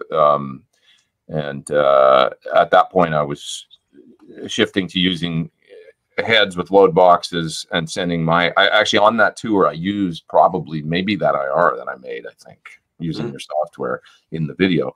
And I used that for my tone in the PA. So this was, and this is a great big tour that she's like a big pop artist. Like we literally played, I think 11 nights at the arena in Paris, all sold out. Like, and so it was a great big tour that I took these, you know, the lives, 2 PT100 heads, no cabinets. I had no cabinets because this was it's a pop gig. There's dancers and all kinds of stuff going on, and the band is kind of in the back. We're up on risers in the back of the stage, and but it's a cool gig, and some of her music is actually really cool and really fun to play as from a guitar perspective. So there's some neat tones and stuff. So anyway, I had to kind of engineer this rig and put it together for this tour. And no cabinets. That was the thing. Or cabinets off stage and mic'd in boxes, you know, that kind of thing. And I thought, we got a better way to do this now, you know. And so it was the only disconcerting thing. I can remember getting the sound check every day, and I couldn't hear my guitar at all until the monitor guy turned on the console. Usually, you're used to plugging in, hitting the standby on. You can rock through your cab, even if the PA is not on. But in this case, I had to wait till they pulled everything up. But anyways. It went off without a hitch, you know, and I can remember the engineer saying to me at rehearsal, well, let's try miking a cab, because we had a cab at the rehearsals. I remember, let's try miking a cab and then I'll A/B it, because I had presented this idea. I want to use these load boxes with these IRs, you know, and he'd never tried it. He was a great engineer. And I can remember playing, maybe having my tech play, I think, and going in the booth at the rehearsal facility and him pulling up the different faders and listening to the IRs and then the mics. And he was like, it sounds amazing. He's like, no contest. You know, it's one thing if you can have a perfectly mic'd guitar sound through, you know, Neve or API pre's in the studio. You've spent time moving the mics. You've done all this stuff. How often does that happen live? You're usually using a 57 or something, or you know, 9. They're draping it over the cabinet. It's just, it's, you know, and then, oh, okay, play guitar. Okay, turn up the fader. Okay, I got you. That's about as much time as anybody ever spends live getting tones for most gigs. So with this scenario, I had this IR that I'd made in my studio with a ribbon and a 57 blended. And, you know, every night repeatable with no bleed. That's another thing. No bass cabinet like bleeding into you, you know, beside you, bleeding into your guitar sound. So in the PA, the effect, and I can remember going out and listening in the PA in France, you know, listening and in the arenas and stuff, and just the guitar tone in the PA was just like in your face and like really present and awesome.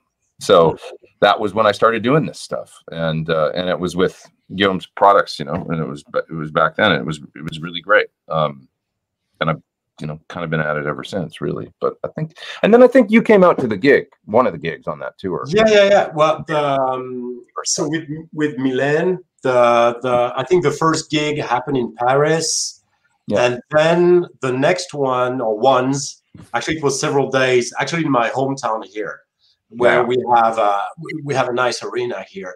And yeah, of course, I came to the gig, and your guitar tech at the time, Lucky, was already working with my products for quite some time with other pop artists in France. Pete, do you think people know that you actually played with probably some of the biggest pop acts in France on tour? I don't think people know that. Yeah, I don't think so. That's true. I didn't know that.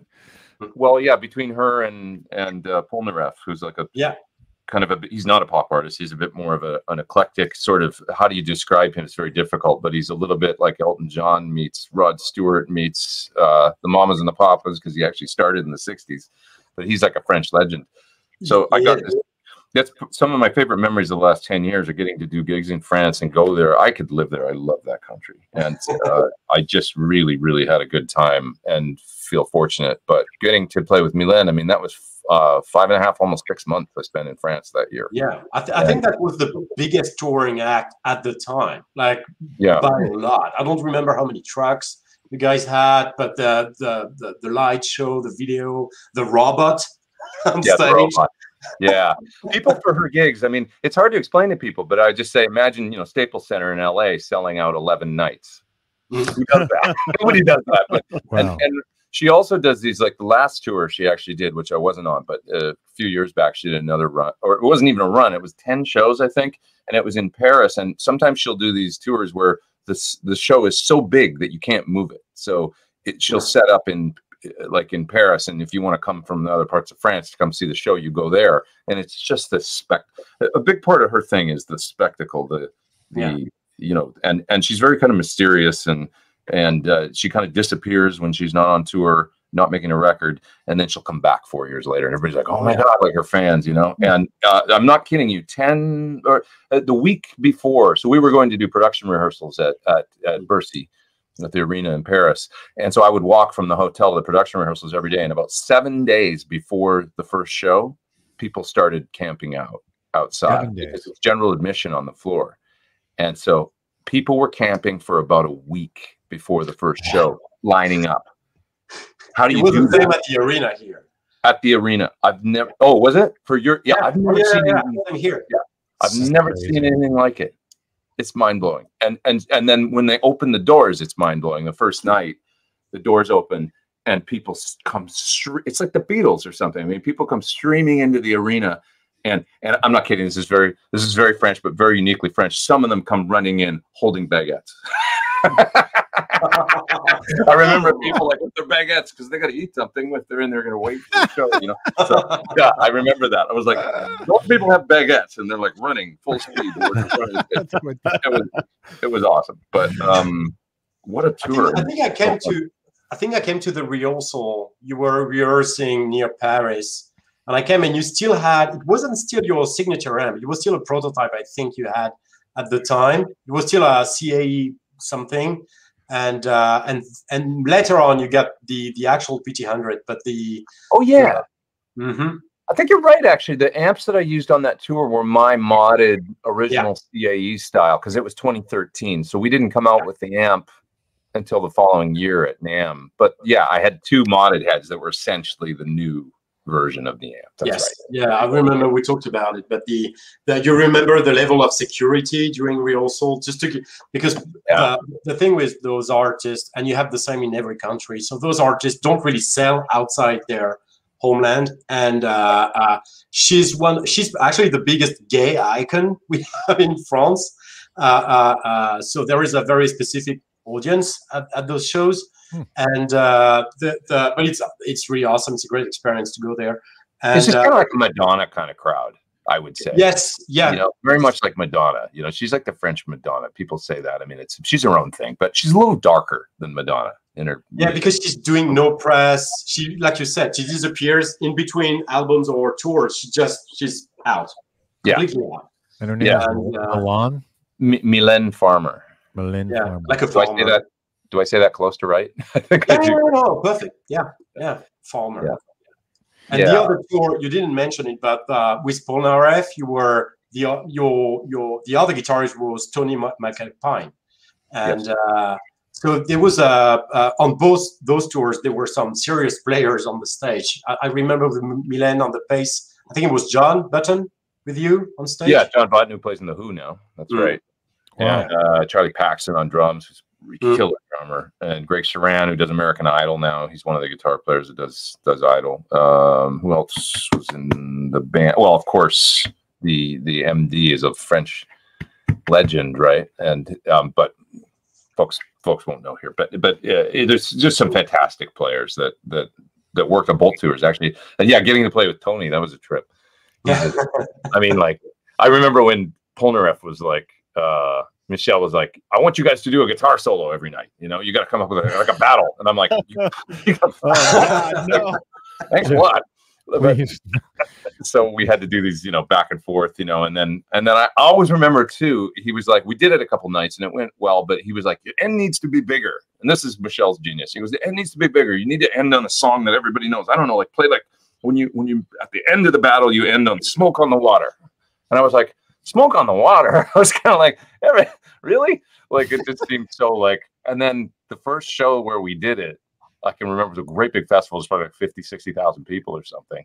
So we get to get to the end of the back and forth, shredding, trying to tear each other's heads off, you know. And then I look at him, and then I go into and the crowd just goes like 60,000 people go, yeah.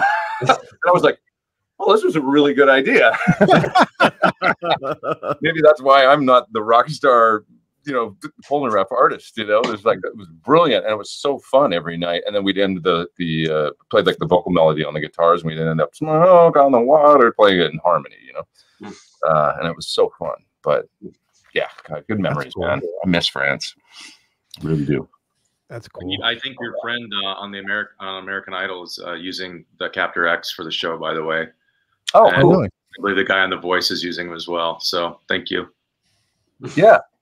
Yeah, I think probably the first time he would have seen them were on, because John was also using the Torpedo for bass IR on the Milan tour.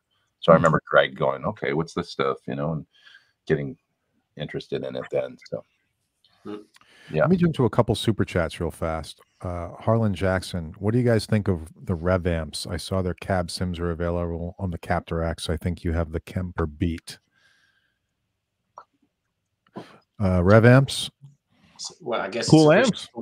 Yeah. So it's Rev with 2 V's. So I guess that's the one we're talking about.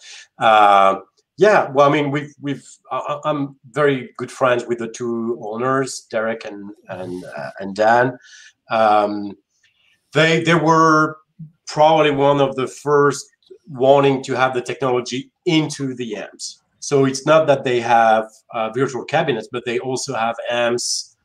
So they originally released the D20, then the G20, which are 20 watts lunchbox amps with torpedo technology embedded. And then this year they released the 120 Mark III, which is the big 4-channel amp, and probably the 100P as well. So they started with smaller launch boxes, and now they have the bigger amps, actually the entire line, I think, now with the torpedo technology in. Well,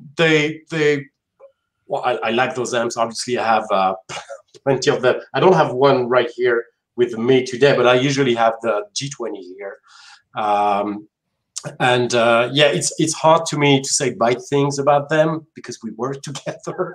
No, I mean, they're good products. Good products, good people. Yeah, good stuff. Definitely. Yeah, I mean, it was very bright. Everything in Canada. They do it seriously. It's great boutique stuff, and they are very, very successful with their range of pedals, the G3, G2, G. So they have 2, 3 pedals, yeah, they are quite successful with their line of amps and pedals, and I'm happy for them. They deserve it. They work properly, like you could expect from expensive boutique stuff. It's good stuff. Yeah, definitely. I think there's something important, Mark. I'm interrupting you on purpose. That I want Pete's, Michael's, and David's opinion on, and yours as well, Mark. So everybody asks about Kemper, right? And I've had a Kemper now for 11 or so years, and used them all over the country with various acts. There's a big difference between a tube amplifier and a Kemper, but I want you guys to say, you know, why the IR tech and 2 notes is important. What's different? You guys know this, and I want the audience to hear from you guys, because you probably have a little different opinion on that. Well, I'll defer. I'll pass it to Dave. What do you think, Dave? Well, the Kemper can do, you know, a good capture of your tube amp. There's other products that can do these captures now also. But you know, if you're using it live, you better have a lot of captures, because you can't just turn a knob, and I mean, you can theoretically turn the knob but it superimposes another EQ on the tone. So then it doesn't become, it's not your amp. It's not like a modeled product. I mean, I think it serves a purpose. Obviously, you know, it can be cool, but if you compare it to the real deal, there's just a little something lacking in the feel, and you know, it's not quite like the real deal. I mean, I would it does serve a purpose, obviously, when you have limited ability to take things and you can only take one little thing, you know, it definitely serves a purpose. And you know, now like with Michael did I kind of gave up, you know. It's like everyone was doing these captures of our products and things, and I'm like going, all right, let's do our own, you know. So he did kind of an obscure amp that we used to make called a naked amp, and Michael did the first licensed pack that we're doing for a Kemper. So Big Hairy Guitars or Big Hairy Profiles, right? Mm-hmm. Yeah. Where do you go? You tell them. Big Hairy Profiles. Big Hairy Profiles or Big Hairy Profiles. And you can get the official Friedman Naked pack. We're going to do some other packs, you know, and some other amps, and maybe even some obscure things that are kind of unique that, you know, everyone hasn't done already. Mm-hmm. You know, because otherwise everyone's just like doing it anyway. So, right. You might as well get in on it. You might as well do it the way I want it to sound, you know? Exactly. Look, I've got a Kemper and I've got real tube amps and I've got the Captor X. If I were to play live with a band, which I'm not these days, but if I were to play live with a band, I would use a tube amp. And if I needed to either have attenuation or to go to front of house, I would use a Captor X. I would not use a Kemper to go live.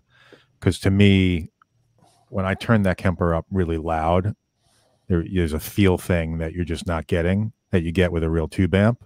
So the feel thing for me is important, you know. But if I were to record, I think the Kemper is great for recording. And also, I mean, the way I use it, I just have, because I don't like having a ton of pedals and stuff in my, like where I want to practice. So I just have the Kemper in like my family room area, just sitting there, and I can use effects, and I don't have to worry about, you know, I just have the remote sitting on the floor, and it's all in one package. Is really kind of easy. I don't have a bunch of shit laying around my family room. But other than that, I mean, it's tube amps all the way for me, and cab sims, you know, if I was going to do it that way. It's interesting. It's like with the amp, it's really hard to replicate the dynamics of having a high voltage tube thing, you know, like 450 volts on the plates of, you know, a tube amp and rolling down your guitar volume. So the other day I had this train wreck amp here. Oh, it's like amazing. And I put it, I put a video out, and it's like that thing. If you guys haven't seen it, check it out. It's like this amp that this fellow lent me. It's just unbelievable. But it has, so that feel that you talk about, like any amplifier like on earth, that thing is like to the nth degree. I mean, as far as the feel and the dynamics and the roll down and the cleanup and all, it's just alive, right? So I did, I used quad cortex, but I made a couple captures of it just to see. But it was more for like, let's see how close these actually sound. Well, it's pretty good. I find with the quad cortex, there's one little thing that folks know about, that it seems like when you do a capture, it ends up a little cleaner than the actual amp. So that's fine. You can just dial the amp up maybe a little further than you would, you know, for if you were just playing through it, and then you do the capture, and it's good. And I was like, wow, that sounds really good. But what about the magic of the thing in the room when it's here? So I made a direct head capture of it, and then you do that. You can do that with a captor, or with where you'll take the line out and run that into the unit, and there's no cabinet or mics involved. You're just capturing the amp, and then you need to pair it with either an IR or maybe run it into a power amp and a cabinet and play it like you would, you know, traditional amp. So I tried that, and it was cool. But then I went back to the amp, and it was like, okay, the tone is pretty similar actually, but the magic. Yeah, there's this. The magic is missing. Yeah. It fed back a little. If you watch the video, you know, you'll hear the feedback and the harmonic stuff that the amp does and everything. It kind of does that, but like, it's not the same. But the sound is really good. It's like, well, that's a totally usable sound. Actually, I'm talking through a Matrix power amp, so quad cortex Matrix power amp into the same cabinet, and then directly A-Bing with this, you know, $50,000 guitar amplifier. And like, hardest thing you could probably be trying to do, right? And it did pretty good, but it's like, when I plug back into the amp, the feel, that instant, like there's this thing that train wreck does where it's like you hit it and it's like it sags for a second, then there's this quick recovery because it's a solid state rectified amp. And whatever he's done, I don't know what it is. Dave probably could explain it better. But the way that amp just compresses and then blooms and does all this stuff, and there's still no substitute for that. You know, I think that thing's really great and it does a really great job. And I'm a fan of the device. I'm a fan of the Kemper too. I think that, like Dave said, they serve a purpose. If you got to fly to go do a gig, and you don't have a choice, and you can't take an amp, and you can't. Yeah, you know, they help us get work done. You know. I've flown with the Kemper to go do a gig in Canada. I've done different things with it and stuff. And there are these great tools, but that back and forth just the other day was my, that's the thing. So having said that, when we're talking about 2 notes and, other things that do IRs, I've got an amp, the PT15 that's got IRs built in, right? And a loaded box. That amplifier, I call it modeling the back end. We've modeled that's what 2 notes is doing, I think. And it's you've got the tube amp all the way down the chain to the end of the speaker jack. And now you're modeling the back end, which is the speaker cabinet and the impulse response. And that's it, and that opens up this world of possibilities for recording, for people in apartments, to get guitar tones that they could never get otherwise. It opens up world of possibilities for consistency live. Getting these great sounds consistent night after night, like I said, with no bleed. And it's not the same thing as modeling an entire tube amplifier. I guess it's probably a much easier thing to do, is to, with IR convolution, IR technology, whatever, it's, a good load box. And it's a much simpler thing than trying to capture the entire dynamic character of a whole amplifier and signal chain and trying to replicate that using computer chip or whatever. But there is something that's nearly impossible to replicate with any modeling solution, which is the interaction between the guitar and the first stage of the amp. Because you have a generic one or like in any DI on an audio interface or on a Kemper, it's the same.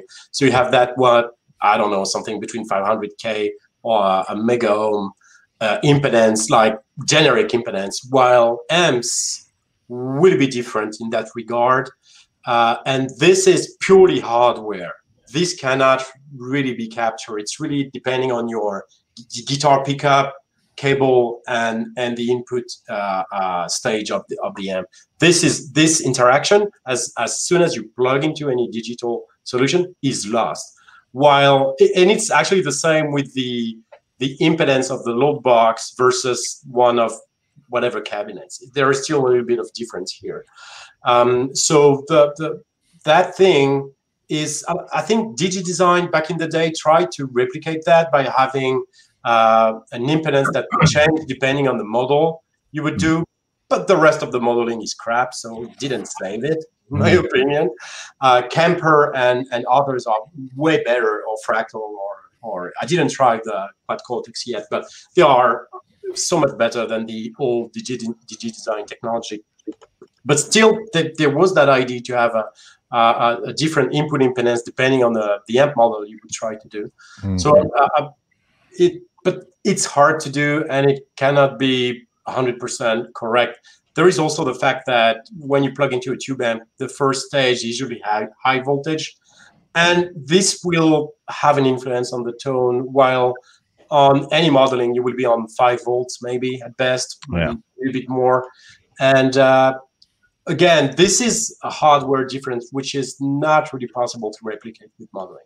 So there are still some untouched territories where I don't think modeling will ever be very good at. It's still an amazing solution. And I mean, when you think about the product that the kids can have today for a couple $100, like the Spark by Positive Grid, I mean, all those entry-level products sound amazing compared to the crap I started on in the 90s. BE Mini. Sure. BE Mini and well, I always say with the modeling, it's sort of it's a race to the bottom. Meaning, so you originally had like Fractal and Line 6 and everything else. but now you have, it's a race to the bottom price wise.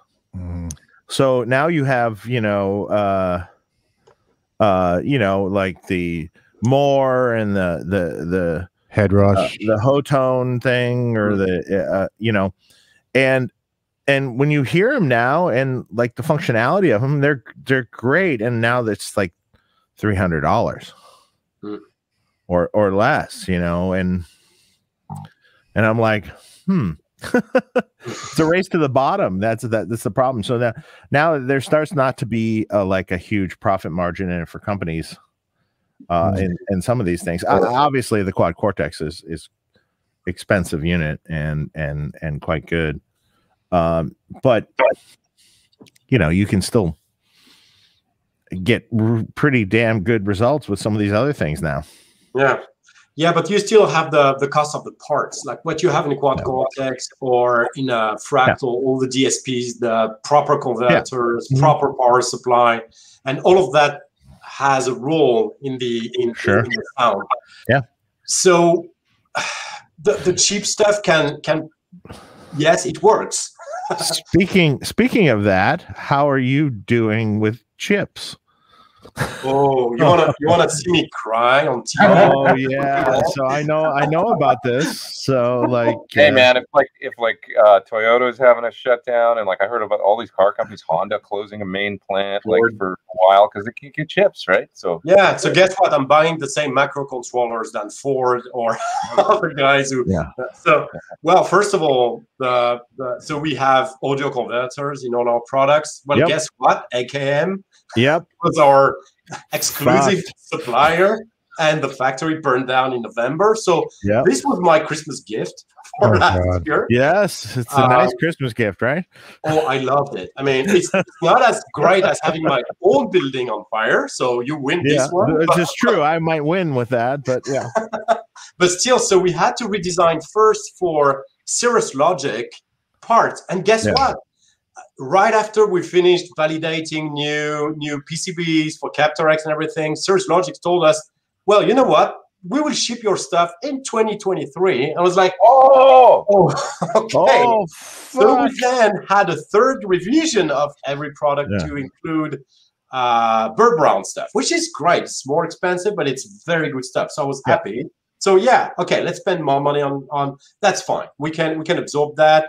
Sure. So let's do the other one. So it went great until ST Micro told us they wouldn't deliver the microcontroller we needed, which are the same as what you find in most cars, planes. And I was like, oh, so that's a fourth revision of our product. So we have now, we spent 7 months or 8 months redesigning stuff that was selling just to be able to keep them on the shelf.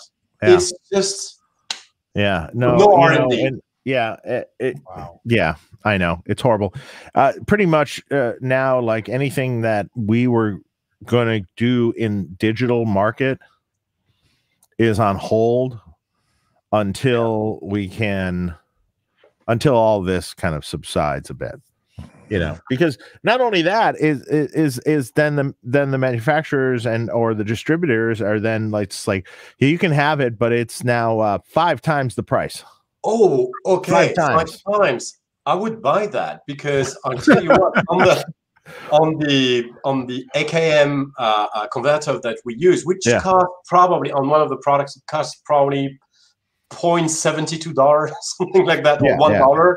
I got one. I got 2,000 offered at $80 each. That's a nice markup. I had a guy reach out to me on LinkedIn and offer me $100 a chip. Oh, that's crazy, man. It's just no. So it's just like, unfortunately, your whole product line is based on digital. Yes, I'm aware of that. So it's like now it's for me. It's like, it's time to do that vintage line. Yeah. Well, okay, so we could talk about I'm running out of things. I'm running out of other things, though. There's other things that in the supply chain now that is horrible, like electrolytic capacitors. It's like we are literally almost crippled because there aren't any. We can't get them, and it's like I don't know luckily we had placed an order we had placed an order for something that hopefully will come that will make us whole on that. But I mean, there's none. Yeah. It's like, oh, we'll have them in April of 2022. Oh God. What? Yeah, and then who even knows? I've heard of people like going to buy things and you'll see it on their website, you know, a certain quantity. Oh, great. And then like literally like if you wait an hour, like you'll come back and somebody's bought all 30,000. GM's come and bought them all. Unfortunately, we make a large quantity of amplifiers. Yeah. Like it's a huge quantity. So we literally drain all these distributors. We're the ones that go in and do that. Right. But I mean, even it's you like, guys. Oh, there's 1,000 here. Buy all 1,000. Done. Gone. But you guys are using a certain, and you're an amp manufacturer, big amp manufacturer. That's one thing. But if you got GM coming along and they're like, they panic buy just like people were buying toilet paper at the beginning of the, you know, and I think that's what's happening is it's just you're getting wiped out by these massive companies that are like, they use the same chip or the same whatever, and they buy them all, right? So GM and Ford right now are having impending layoffs. I have a friend of mine that's in the skilled electronics section of Ford, and he's about ready to get a 2 or 3 month stay at home. And luckily they take care of their employees, but they've got cars that they can't complete. So yeah, I had a friend do the same thing. He works for Ford, and he was off for months and months. He's back now, so that must have subsided for him. But unfortunately, they are union employees, so thankfully, almost impossible to get fired. It's interesting. I mean, this goes into I was reading a story about the housing market, and you know, housing is crazy. I mean, the prices of real estate, it's nuts. But part of the problem is like new housing in, say, Los Angeles County. There's rules that in order to complete a new place and then sell it, part of it being complete is like it having appliances, you know, so having a stove and having a fridge and having a microwave, but you can't get those things right now because of the chip shortages and stuff. And so it's like, there's no fridge. So they're like, yeah, 2023, we can get you your fridge that you ordered for, you know, so these places are sitting and they can't sell them. And this is driving part of the, you know, the housing crisis is that there's just, you can't complete enough new housing with the current rules. I'd like to address a question that's on the chat because that's a misconception about how the electronic supply chain works. Someone was mentioning the fact that, well, if there were more cheap factory in the US, there wouldn't be so much shortage of parts. Well, I'm sorry to say that's just not how it works. The shortage comes from the fact that there is an insane demand since the start of the whole COVID party, which is when you try to equip nearly billions of people with computer at home, needing webcam, you have a whole technology change with cars, with GPU, thank you, Bitcoin and all the mining, with 5G, with IoT. So all those technology changes happen at the same time. There is a huge demand on parts just because we equip 1 billion people with laptops. So you can have 1,000 factories in the US. If they can't get wafers, there is a shortage on silicon. There is a shortage on any component you need to build capacitors, to build chips, to build. So it's not about the location. It's about the insane level of the demand at this time that you can't. I mean, AKM factory burnt down. They will need probably 18 months to build a new one. You have the rooms they need to create those chips. You don't build them overnight. You need several months just to empty them from air. The chips take almost a year to make, right, or 6 months to make. It's not the chip. It's just building the rooms. It's not a kitchen, right? You don't build a rocket overnight. Those things take time, especially when everybody at the same time want the same robot to do part placement. Everybody, I mean, we had a shortage of toilet paper. You see what happens when the demand exceeds so much what you can supply that suddenly there's nothing on the shelf. That's what's happening to us, except we are very small. I mean, David, I include you in this. We are very small companies compared to car manufacturers. We are dwarfs compared to those guys who build millions compared to Apple of products. Yeah, but I remember how many Apple computers, just computers, let's say just laptops. How many Apple laptops do you think are made in a year? Hundreds of millions. At least it's like crazy when you think about it. I don't even know what that number is. It's interesting. Or how many phones? Your phone has these chips. Everyone has one of these. I know that when Apple moved to a new memory technology or to a new screen technology, they just buy everything that's available on the market. Yeah. You have nothing for several months, and then you may have some. So actually, the size of that business is not that huge. You have a very limited supply for some memories or displays, so it doesn't take a lot to destabilize that entire market. And we had several phenomena happening at the same time. So yes, that's why we are all back ordered, because we have demand, so people want to buy stuff. But you had the same stuff with wood on guitars, or even like I waited a year for a Hipshot bridge, one of the guitars I had made, just because I don't know if it's Fender or who said Hipshot. Yeah, I'm buying everything you can make this year because I need it. So. And we are not a priority for any of those big chip manufacturers. No. So every morning we go to the small potatoes. Yeah, which is also a good thing because we can. Okay, sometimes I get 1,000 of this, 2,000 of that. So every morning that's our gymnastics. We go to Farnell, DG we try to every day, and we start horrible. It's a different job, right? We trying to find parts is actually a big part of what we do instead of building new stuff. We're doing the same things. I mean, I all the time am getting, okay, we can't get this. What can we use? Okay, now I need to go out and look, and it's exhausting. Hey, I don't think it will. I don't think it will get fixed before 2023. I think next year we still be. We're in a world of hell right now. Just so you're aware, we have done a very good job on our global supply chain to make sure we can have product for customers. So we're trying to make sure we can take care of people. So great, that's good. I want to throw that in there that we're trying to be as nimble as possible on that side. Awesome. This is for me. This question is for me.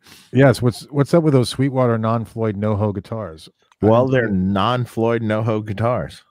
What do they have, a Goto on them? Yeah, Goto 510 bridge. That's it. That's the only difference. Okay. Yeah, they're cool. I love the Goto bridge, and you can always get the Wilkinson locking saddles for it if you'd like. If you want to make it more of a locking setup. Yep, Pete has those. Already comes with the I do locking tuners. So I'm looking at this guitar now on the Sweetwater website. There's some interesting colors you can get, like a candy yellow and a with the candy yellow is amazing. I don't know if I call it yellow though. I've always sort of copper. I've always sort of kind of like questioned the yellow name. It was more like a candy orange, almost like a coppery candy orange. Cool color though. Tom H. Dave Friedman. I just ordered a Runt 50. I dream about owning a hand-wired BE, but I'm poor. So what did I miss? Can you compare the Runt gain against the BE? Thanks for doing the BE. It's a BE channel in the Runt 50. It's literally a BE channel and a kind of Fender-esque clean channel. So you're really sort of getting it. The Runt is maybe slightly brighter and slightly more percussive. just with the choices of caps and stuff in that series amps. So you basically have it. Stay curious. I'm using a Marshall 1922 speaker. This a bad one? I've never heard of that. I don't even know what that is. I think that's one of their. I think that's the designation for a 212, 1922. Oh. Like I think that's the standard 212 with 75s that they sold for so long that they probably still sell. I think That's correct. But I think it's so. If that's the one, it comes with some G12T, I think. Yeah, which that's is. No, I don't like it very much, but it works. It was great in a mix. I mean, but. Oh yeah, I just looked at it. I'm looking at it now. It's yeah, G12T 75, 8 ohms. Yep, that's their standard 212. The yeah, kind of like the inexpensive. They sound okay. It might not. The G12T 75 is a little brittle, kind of to me, metallic sounding, but it can work. Depends on the amp you're putting into it. And how much EQing capability the amp has, you know what I mean? Like you can kind of make that work.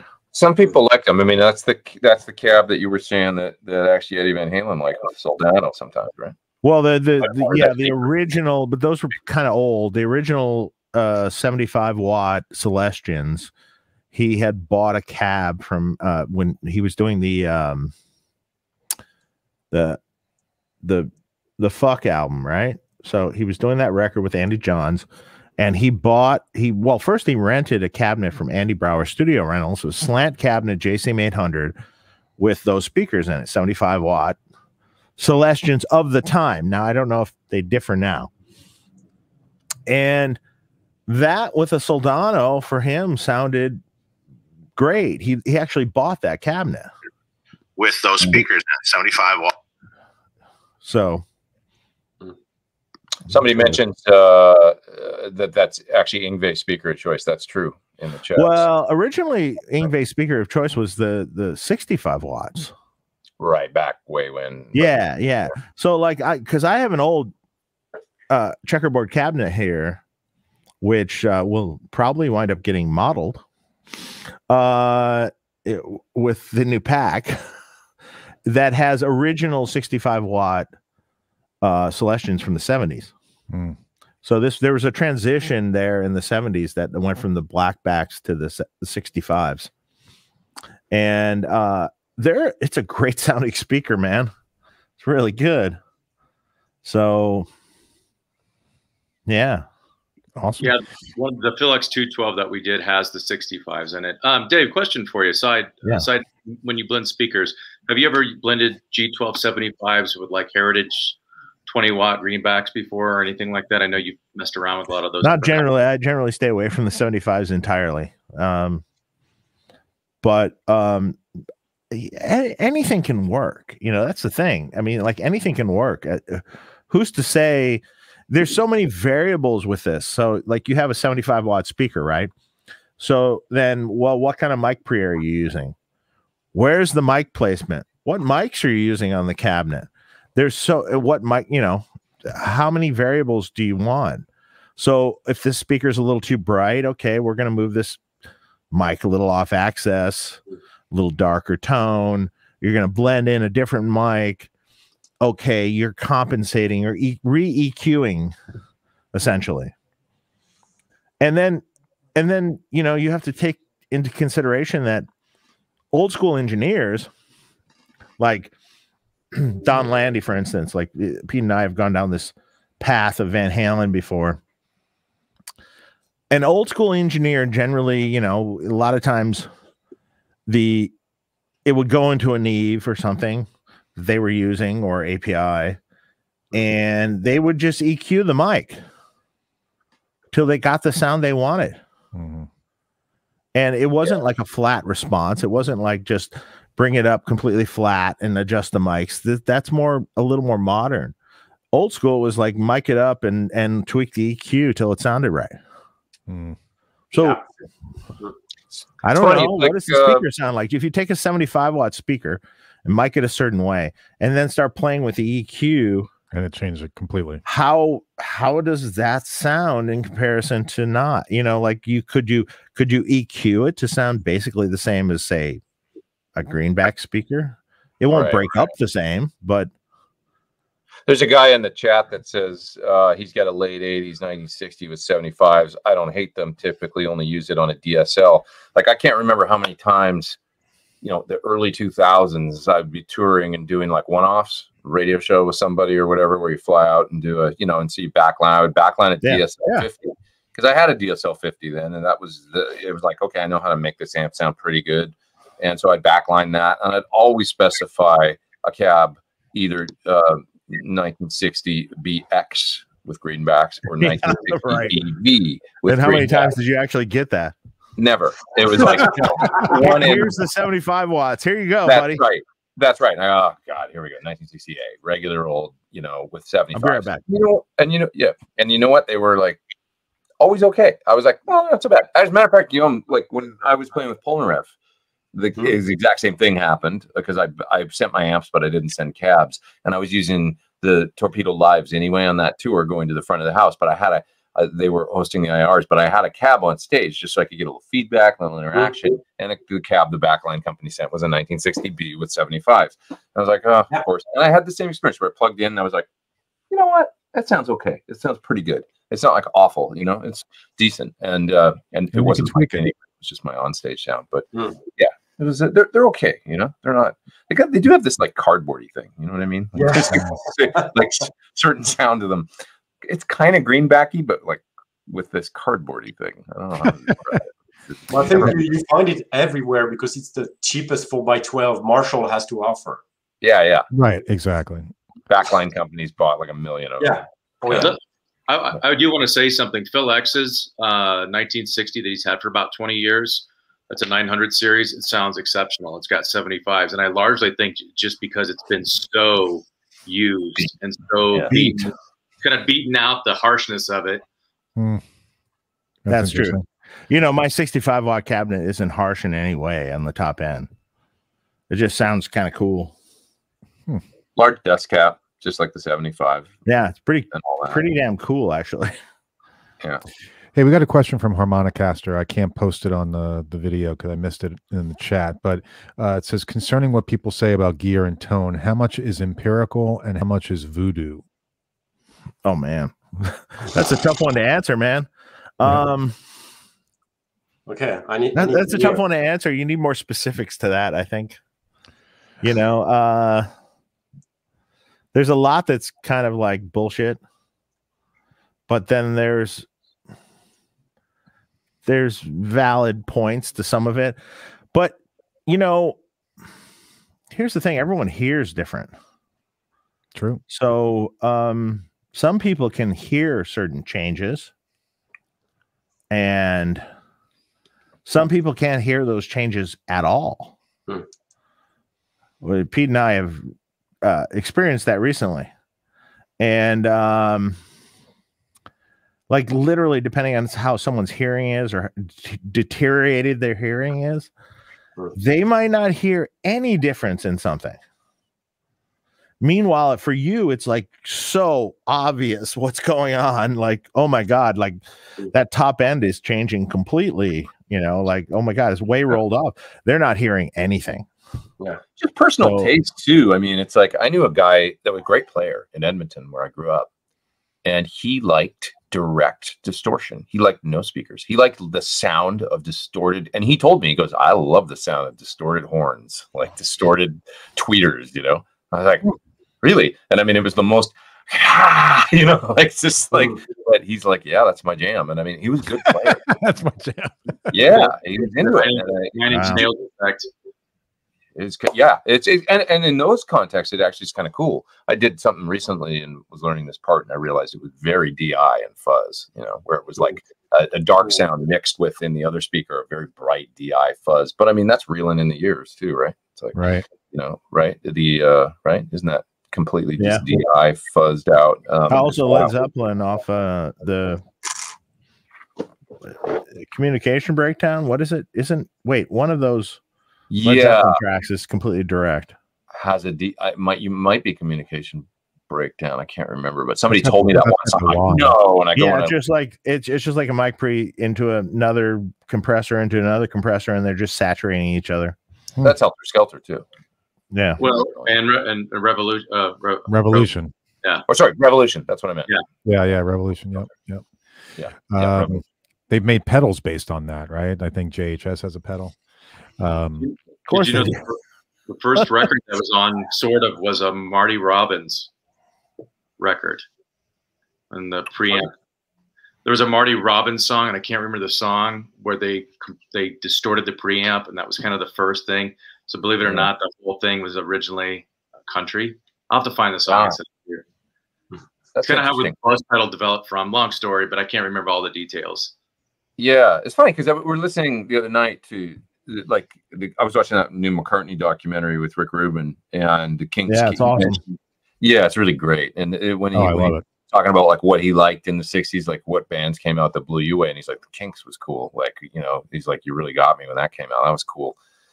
And I was explaining to some of them, saying like, you know, that's supposedly a torn speaker. Like that was the way. They didn't turn the amp up all the way. They went, how do we get the nasty sound? Well, let's razor blade the speaker. And that's that, you know. So there's all these different. The really neat thing about that time in recording to me is it's like, you know, the reason the term recording engineer exists, these guys were actually like, they wore lab coats, you know, like especially in the UK. There were rules. There was rules, like you put the U67 on the amplifier only this close, and it's never louder than this, and you have to do all this stuff. This is how you did everything, and no, you know, musicians weren't allowed like to do any of that stuff or be even like, you know. So it was really George. We can I think credit maybe Marty Robbins, you know. In the States they were probably a little more wild in the beginning, you know, and willing to do, but I think in England it was like really George Martin saying, let's just let these guys do what they want to do with the Beatles, because they're making a lot of money for the company. So if they want to distort the shit out of the mic. So I looked it up. The song was in 1961. It was called Don't Worry, and it starts about 1 minute and 25 seconds into the solo, but Grady Martin was the engineer, or was the guitar player on that. So Don't Worry, Marty Robbins, 1961. Fuzz was an accident. I gotta listen to that track. What's the song called? Don't Worry? Don't Worry. Yeah, Grady Martin was the guitar player on it. Okay. Oh, that's interesting. I haven't heard. I want to make sure, because we got to wrap up. So I want to make sure we get to some questions here real fast. John DeShane sent a super chat.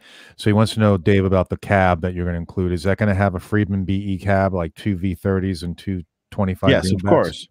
Okay. It has to be a Friedman product, so it has to have the Friedman cab along with some other cabs. That will be super cool. Okay. I'm just going to move right along. We got Ty Berard. You guys are talking about all Celestion speakers. What about new speakers like Hisu Damon or Eminence, Andy Jensen?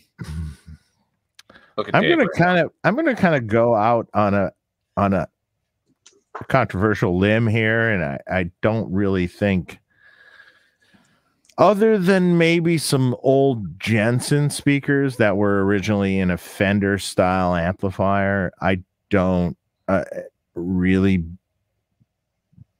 believe in anything else other than Celestion. We did use the square back Eminence UKs and George Lynch's Orange, and they do sound really good. But those are obviously very old, and you can't. I don't care for them. Yeah, it'd be controversial, but I don't care for them. You know who I tried that I liked? I tried the WGS speakers. Yeah, WGS has made some good, but they're Celestion clones, you know. Of stuff. Right. So I mean, they've made some good speakers. I don't know. I just kind of, you're Celestion man. For me, it's like an old vintage style greenback, a V30, or maybe the vintage 65, or a Vox Blue. And other than that, I don't really like anything. Call me crazy, but I to be honest, I don't really even like Jensen's. I would actually rather hear a Fender with a Celestion. I mean, like some of the greatest Fenders ever. Like I remember working on, I think it was Glenn Fry's Fender Deluxe, not Deluxe Reverb, Deluxe with no reverb. 112, and it had Vox Blues in it. Oh man, that amp sounded great. I know a lot of people find that you can replace in an old Fender. They'll stick a a gold or something, an Alnico gold or something. It's like, whoa, it sounds great now. Or whatever. Yeah. I always find the Eminence stuff to be a little dark and a little weird, and how it breaks up. At least maybe my ears are just tuned to liking Celestion, and I just don't care for the other. But I over the years, I mean, I worked for a studio instrument rental company early on when I was 18 years old, and the only fucking stuff that got rented and used, pretty much, unless you were renting the vintage Fender amp, which had a Jensen maybe, were Celestions. Right. Just all day long, vintage 30s, greenbacks, various things, all day long. I went through a serious scumbag phase. I mean, where I was like M75. Well, a scumbag is a great representation of a vintage Celestion, though. Sure. Again, it's still getting the Celestion. Yeah, I really enjoyed them for quite a while, and then I was tearing my hair out, kind of just like going. I mean, just long story short, I ended up back at Celestion, going, you know what, the good old the regular line greenback kind of sounds really what I like, and they're easy to get, and it's just simple. And so I kind of did, but I did like the M75s. I mean, the M70, he started doing all this stuff with like the paper voice coils and stuff, and he'd be like, don't use this speaker it's 25 watts, and I mean no more, or it will catch on fire. Yeah, right. in a paper voice coil and all that, But that speaker, I would try and go, holy shit. I will make an honorable mention, though, the I think as a cool alternative, a EV12L was a cool speaker, and it did some cool stuff. It did great stuff with Fenders. And there were a lot of guys that even used them with their Marshalls back in the day, and they put them in 4x12s. My God, it's the heaviest thing known to mankind. Didn't Jake use them?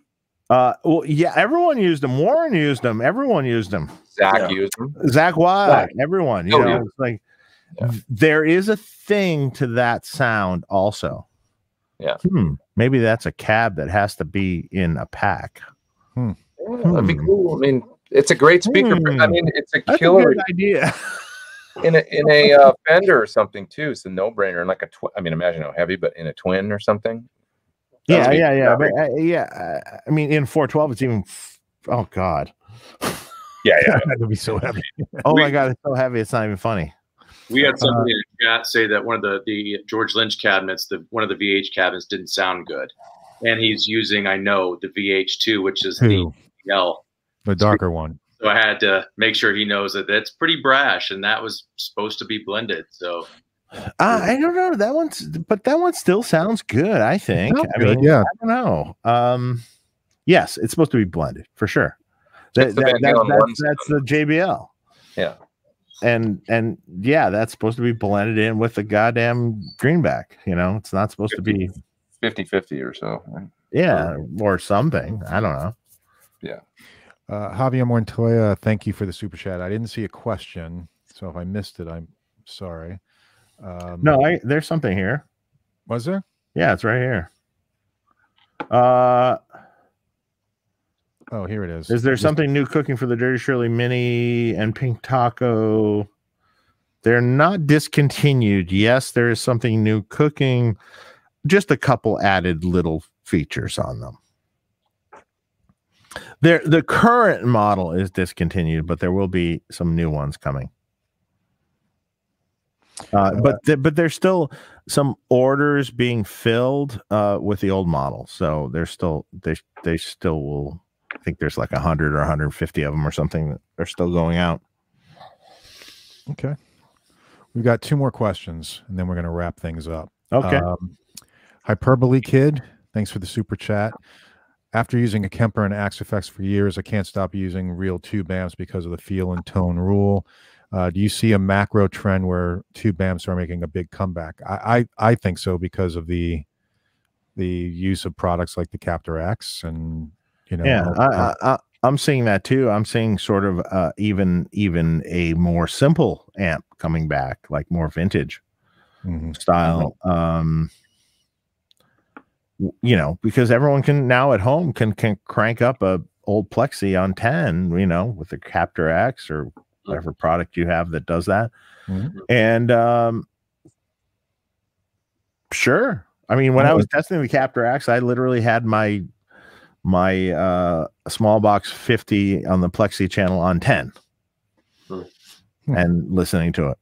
And, you know, so that's essentially kind of like a vintage Plexi. Right. Which cab did you like, Dave? Just curious. I like George's the vintage one, or the Marshall one, and the VH cab. Those were my favorites. I mean, Phil's 75-watt cab was cool.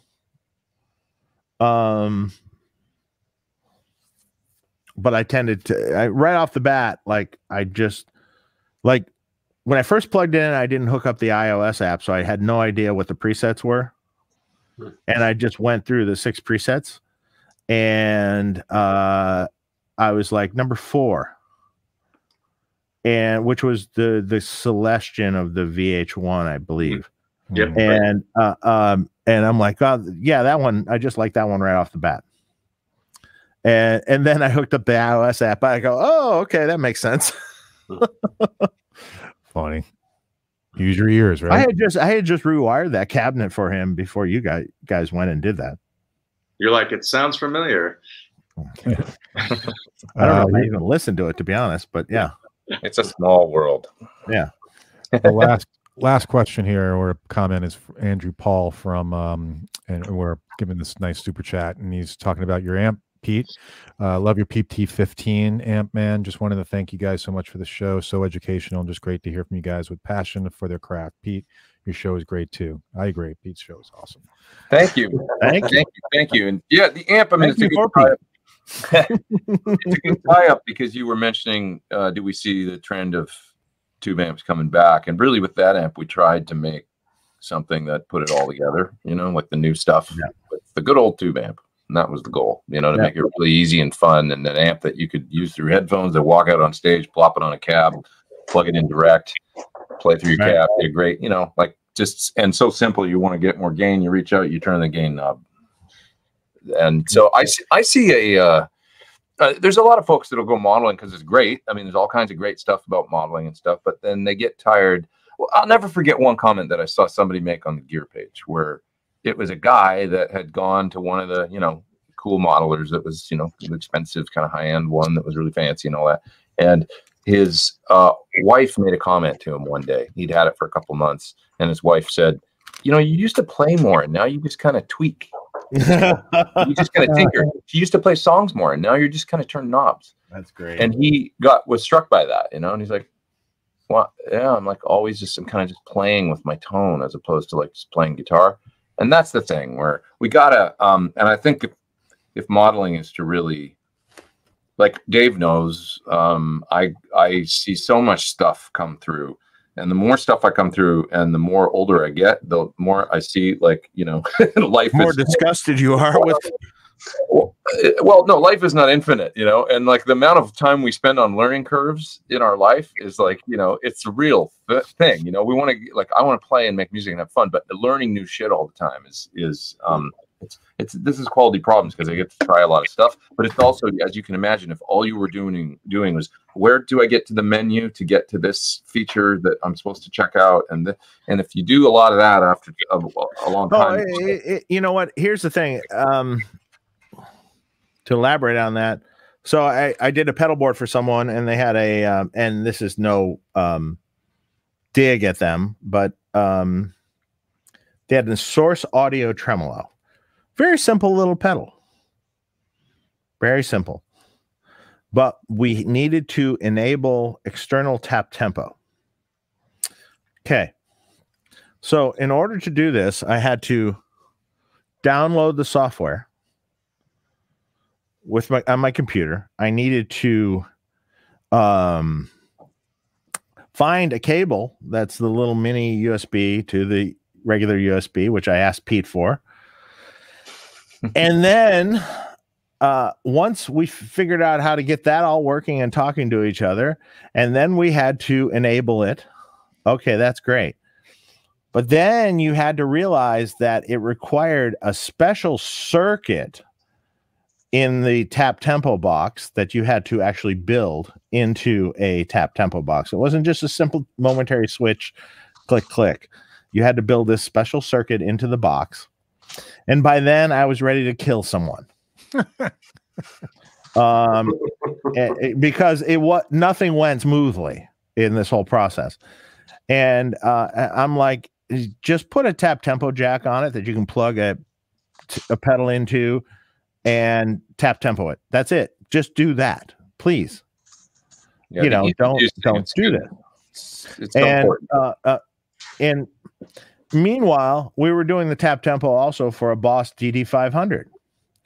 And the guy that was working with me, Jamie, he just like kind of looked in the menu, kind of paged down a few pages, and he goes, oh, tap tempo. Oh, yeah. Okay. Click, click, click, click.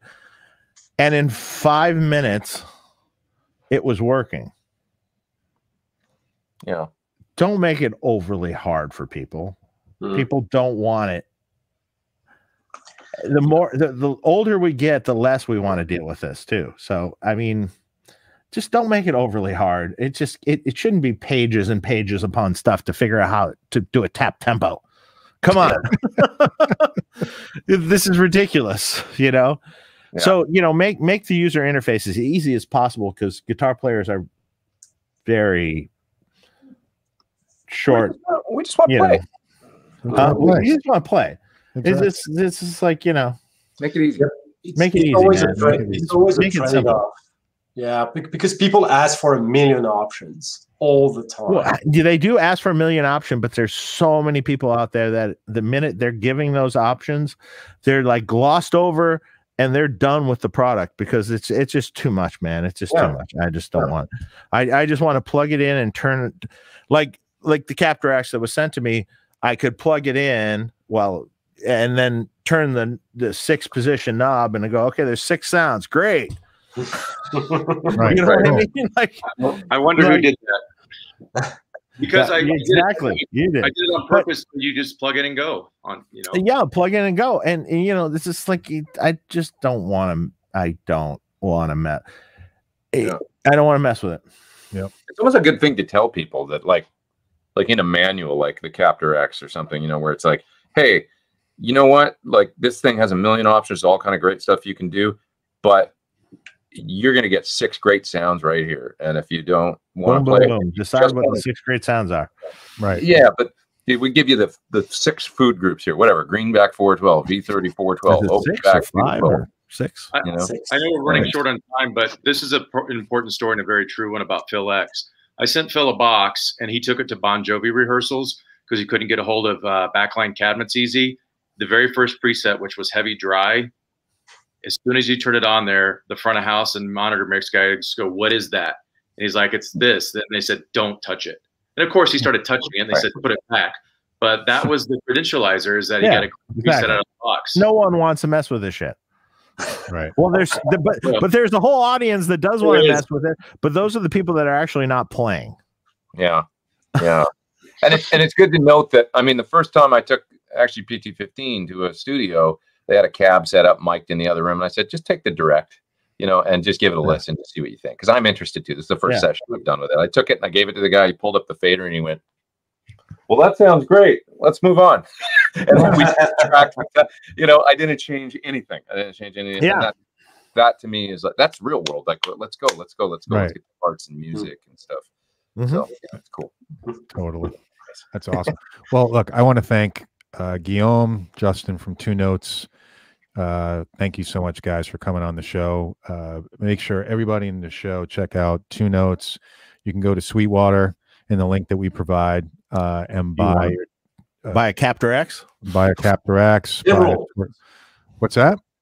Buy several. Several, exactly. Captor X's. Yeah, we need one for each amp.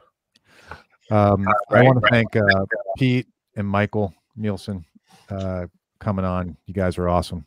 Thanks, Mark. Maybe some Audio Technica. Yes. Headphones. whatever we said. I don't remember the name. ATH50. ATH M50X. There we go. Yeah.